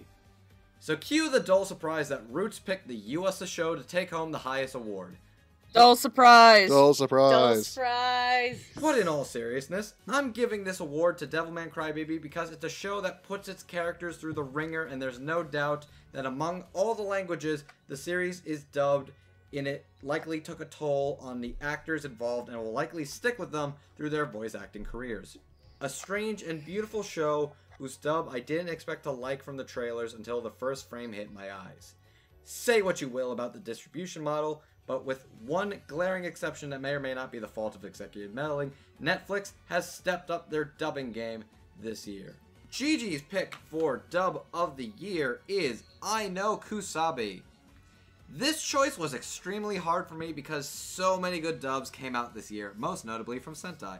But when it came down to it, I had to go with the one that gave me the most joy, the most laughter, the most gasps in shock and surprise, and for other reasons, that it had to be I Know Kusabi. From the brilliant direction for something that could have been treated like a joke but wasn't, to the scripting that helped make the more ridiculously complicated plot for an OVA coherent, to the outstanding performances from everybody involved, veteran and new actors alike, I had to give this anime the big Toblerone. Thank you, Gigi. As for me, my pick for Dub of the Year goes to March Comes in Like a Lion. March Comes is a beautiful, moving show, and the English dub is as moving, thought-provoking, and heartbreaking. The entire cast is full of faces, both old and new, that are giving this dub their all. There are many emotions and so many different characters and gripping performances to keep track of, and everybody is giving it 110%, making it sound fantastic. I can't wait for Season 2. Amon Duel's pick for Dub of the Year goes to Dragon Pilot, Hisone, and Masutan. This dub is hilarious, touching, weird, and oddly relatable for a show about dragons disguised as planes. Tell your friends and family who don't pay attention to anime to watch it. They'll be a fan by the end. Jamal's pick for Dub of the Year goes to Magical Girl Raising Project. The combination of strong acting, emotional script writing, and exceptional direction made this show too good to pass up. And I cherished every minute of it. My heartfelt thanks to everybody involved. And Lack the Watcher's pick for Dub of the Year goes to Violet Evergarden. Lack speaks to me on a spiritual level, and I appreciate that. Well, home stretch, kids. Home stretch, kids. We have one more award, and it's our final Viewer's Choice Award. The one everyone's been waiting for. The one everyone's been waiting for. So, our Viewer's Choice Award for Dub of the Year. So, Viewer's Choice Award Dub of the Year is basically the same thing as Dub of the Year for us. The only exception is this is purely for any of the brand new shows that has premiered this year. Because the Viewer's Choice category, there is a separate one for any sequels, prequels, or reboots. Now, as a reminder as to your nominees for this category, we have Agretsuko, Bungo Stray Dogs, Devilman Crybaby, Dragon Pilot, Hisone and Masutan, Golden Kamui, Hitorojime My Hero, Legend of the Galactic Heroes, Denoi Teisei, Made in Abyss, Pop Team Epic, and SSSS Gridman. And your 2018 winner for the Viewer's Choice Award for Dub of the Year is... Before you say it, stuff, by how many votes? By one single vote, Devilman Crybaby. Wow. Wow! Yeah. Who's number 2? What? Devilman Crybaby won out. What? He's staring at the results. He's like, the fuck right now. Oh my god! I did not see that coming. No. I know one man who's gonna be very happy tonight. Wow. But, yeah, My boyfriend's gonna be The harassed. end of the year victor in the Viewer's Choice, probably It's the literally very the fucking first dub dub. of the year. Yeah. It's great. Yeah, so having seen Devilman Crybaby because Megan wouldn't shut the Holy fuck up, shit, y'all. I can see why. I can see why. It's a trip. It's a trip. And It is strong intense. cast. It's intense. It's a lot. It's really. It was the thing, when I said I was torn between two shows for my silver, Devilman Crybaby was the other. Yeah, it's very intense. It's very well produced, well cast, and well acted. All around, it's a fantastic dub. So yeah, congrats to Devilman Crybaby for winning this award. Congratulations. Congratulations. Clearly, everyone Actual loves trigger, this. actual content warning on Devilman Crybaby, though. Wow. Like, legitimately, though, thank you to everybody who voted this year. Absolutely. Oh, How how many- people how many- voted, Stephanie? Oh Lord, we at least doubled in the vote count that we had last year alone. Last year, Thank it was you like to 600 all of you who something. voted. Yeah, last year was 600 something. This year we had over 1,300 people take part in the vote. So thank you so much to everybody who took part in the Viewer's Choice Awards votes, including any of those in the industry who may or may not have noticed that they got nominated for stuff this year. We very much appreciate all of you for taking part and spreading the word of this award show. Our little weird and wacky award show, I should say. On that Sponsored note, by Dante from Devilman Cry. on that note, Featuring Dante from Devilman Cry. And Knuckles. More like no. Devil May Cry, And baby. Chungus! Devil May Cry, baby. God damn it, Andrew. Devil May Cry, baby. Anyway, so to kind of wrap things up, I guess 2018 I don't think has we been need to a do hell our of a final fucking vote. year. I think we've had enough final thoughts for a day. Yeah, everyone's tired. Just quick wrapping up. 2018 has been a hell of a year. 2019, let's hope it's a good one too. On that note, I think that means we're done for the night. It's 1 a.m. for us on the East You know Coast. where to find us. This is like the longest and biggest episode we will release all year, and Yo, It's our longest, I'm gonna be biggest I'm episode. I'm gonna be in editing hell for the next month. Hooray for me. But thank you guys so much for sticking with us for like I'm hoping 3.5 hours because my recording's slowly going on 4.5. Thank you for tuning in for the entirety of this. Thank you if you tuned in. Thank you for taking our big long one at once. I know. It's been a lot of fun. This is a fun award show that we love doing every year. So thank you so much for joining us for that. You know what? Fuck it. Let's skip promoting shit tonight. Yeah. Cause it's Go to late. bed.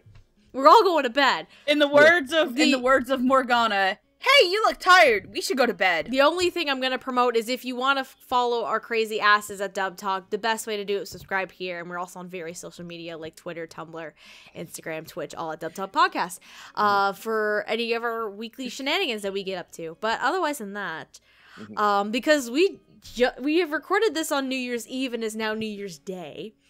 Happy New Year to everybody. This episode was so long, we were working on it last year. Yeah. This episode is so long that you might as well donate us a Ko-fi because we'll need some coffee. Oh yeah, I definitely need some coffee after this. Holy shit. Yeah. But yeah, on that note, thank you so much for joining us for the Dubbie Awards for 2018, and we will see you in a year or so. So thank you, have a good night, and otaku on, my friends. Keep it manly all year long. Otaku I love on. you, KG Tang. Otaku on and get hard for us in No, 2019. no, Andrew, no. Hell yeah! And remember, we're always thinking about Hell Shake Yano. God damn it. Good night, Hell shake. everybody. Hell, Hell shake. Shake! Hell Hell shake. Shake! Hell Hell shake. Shake! Save me. Hell shake. Okay, McDonald's! McDonald's! Okay. McDonald's! Oh, fuck. Good night!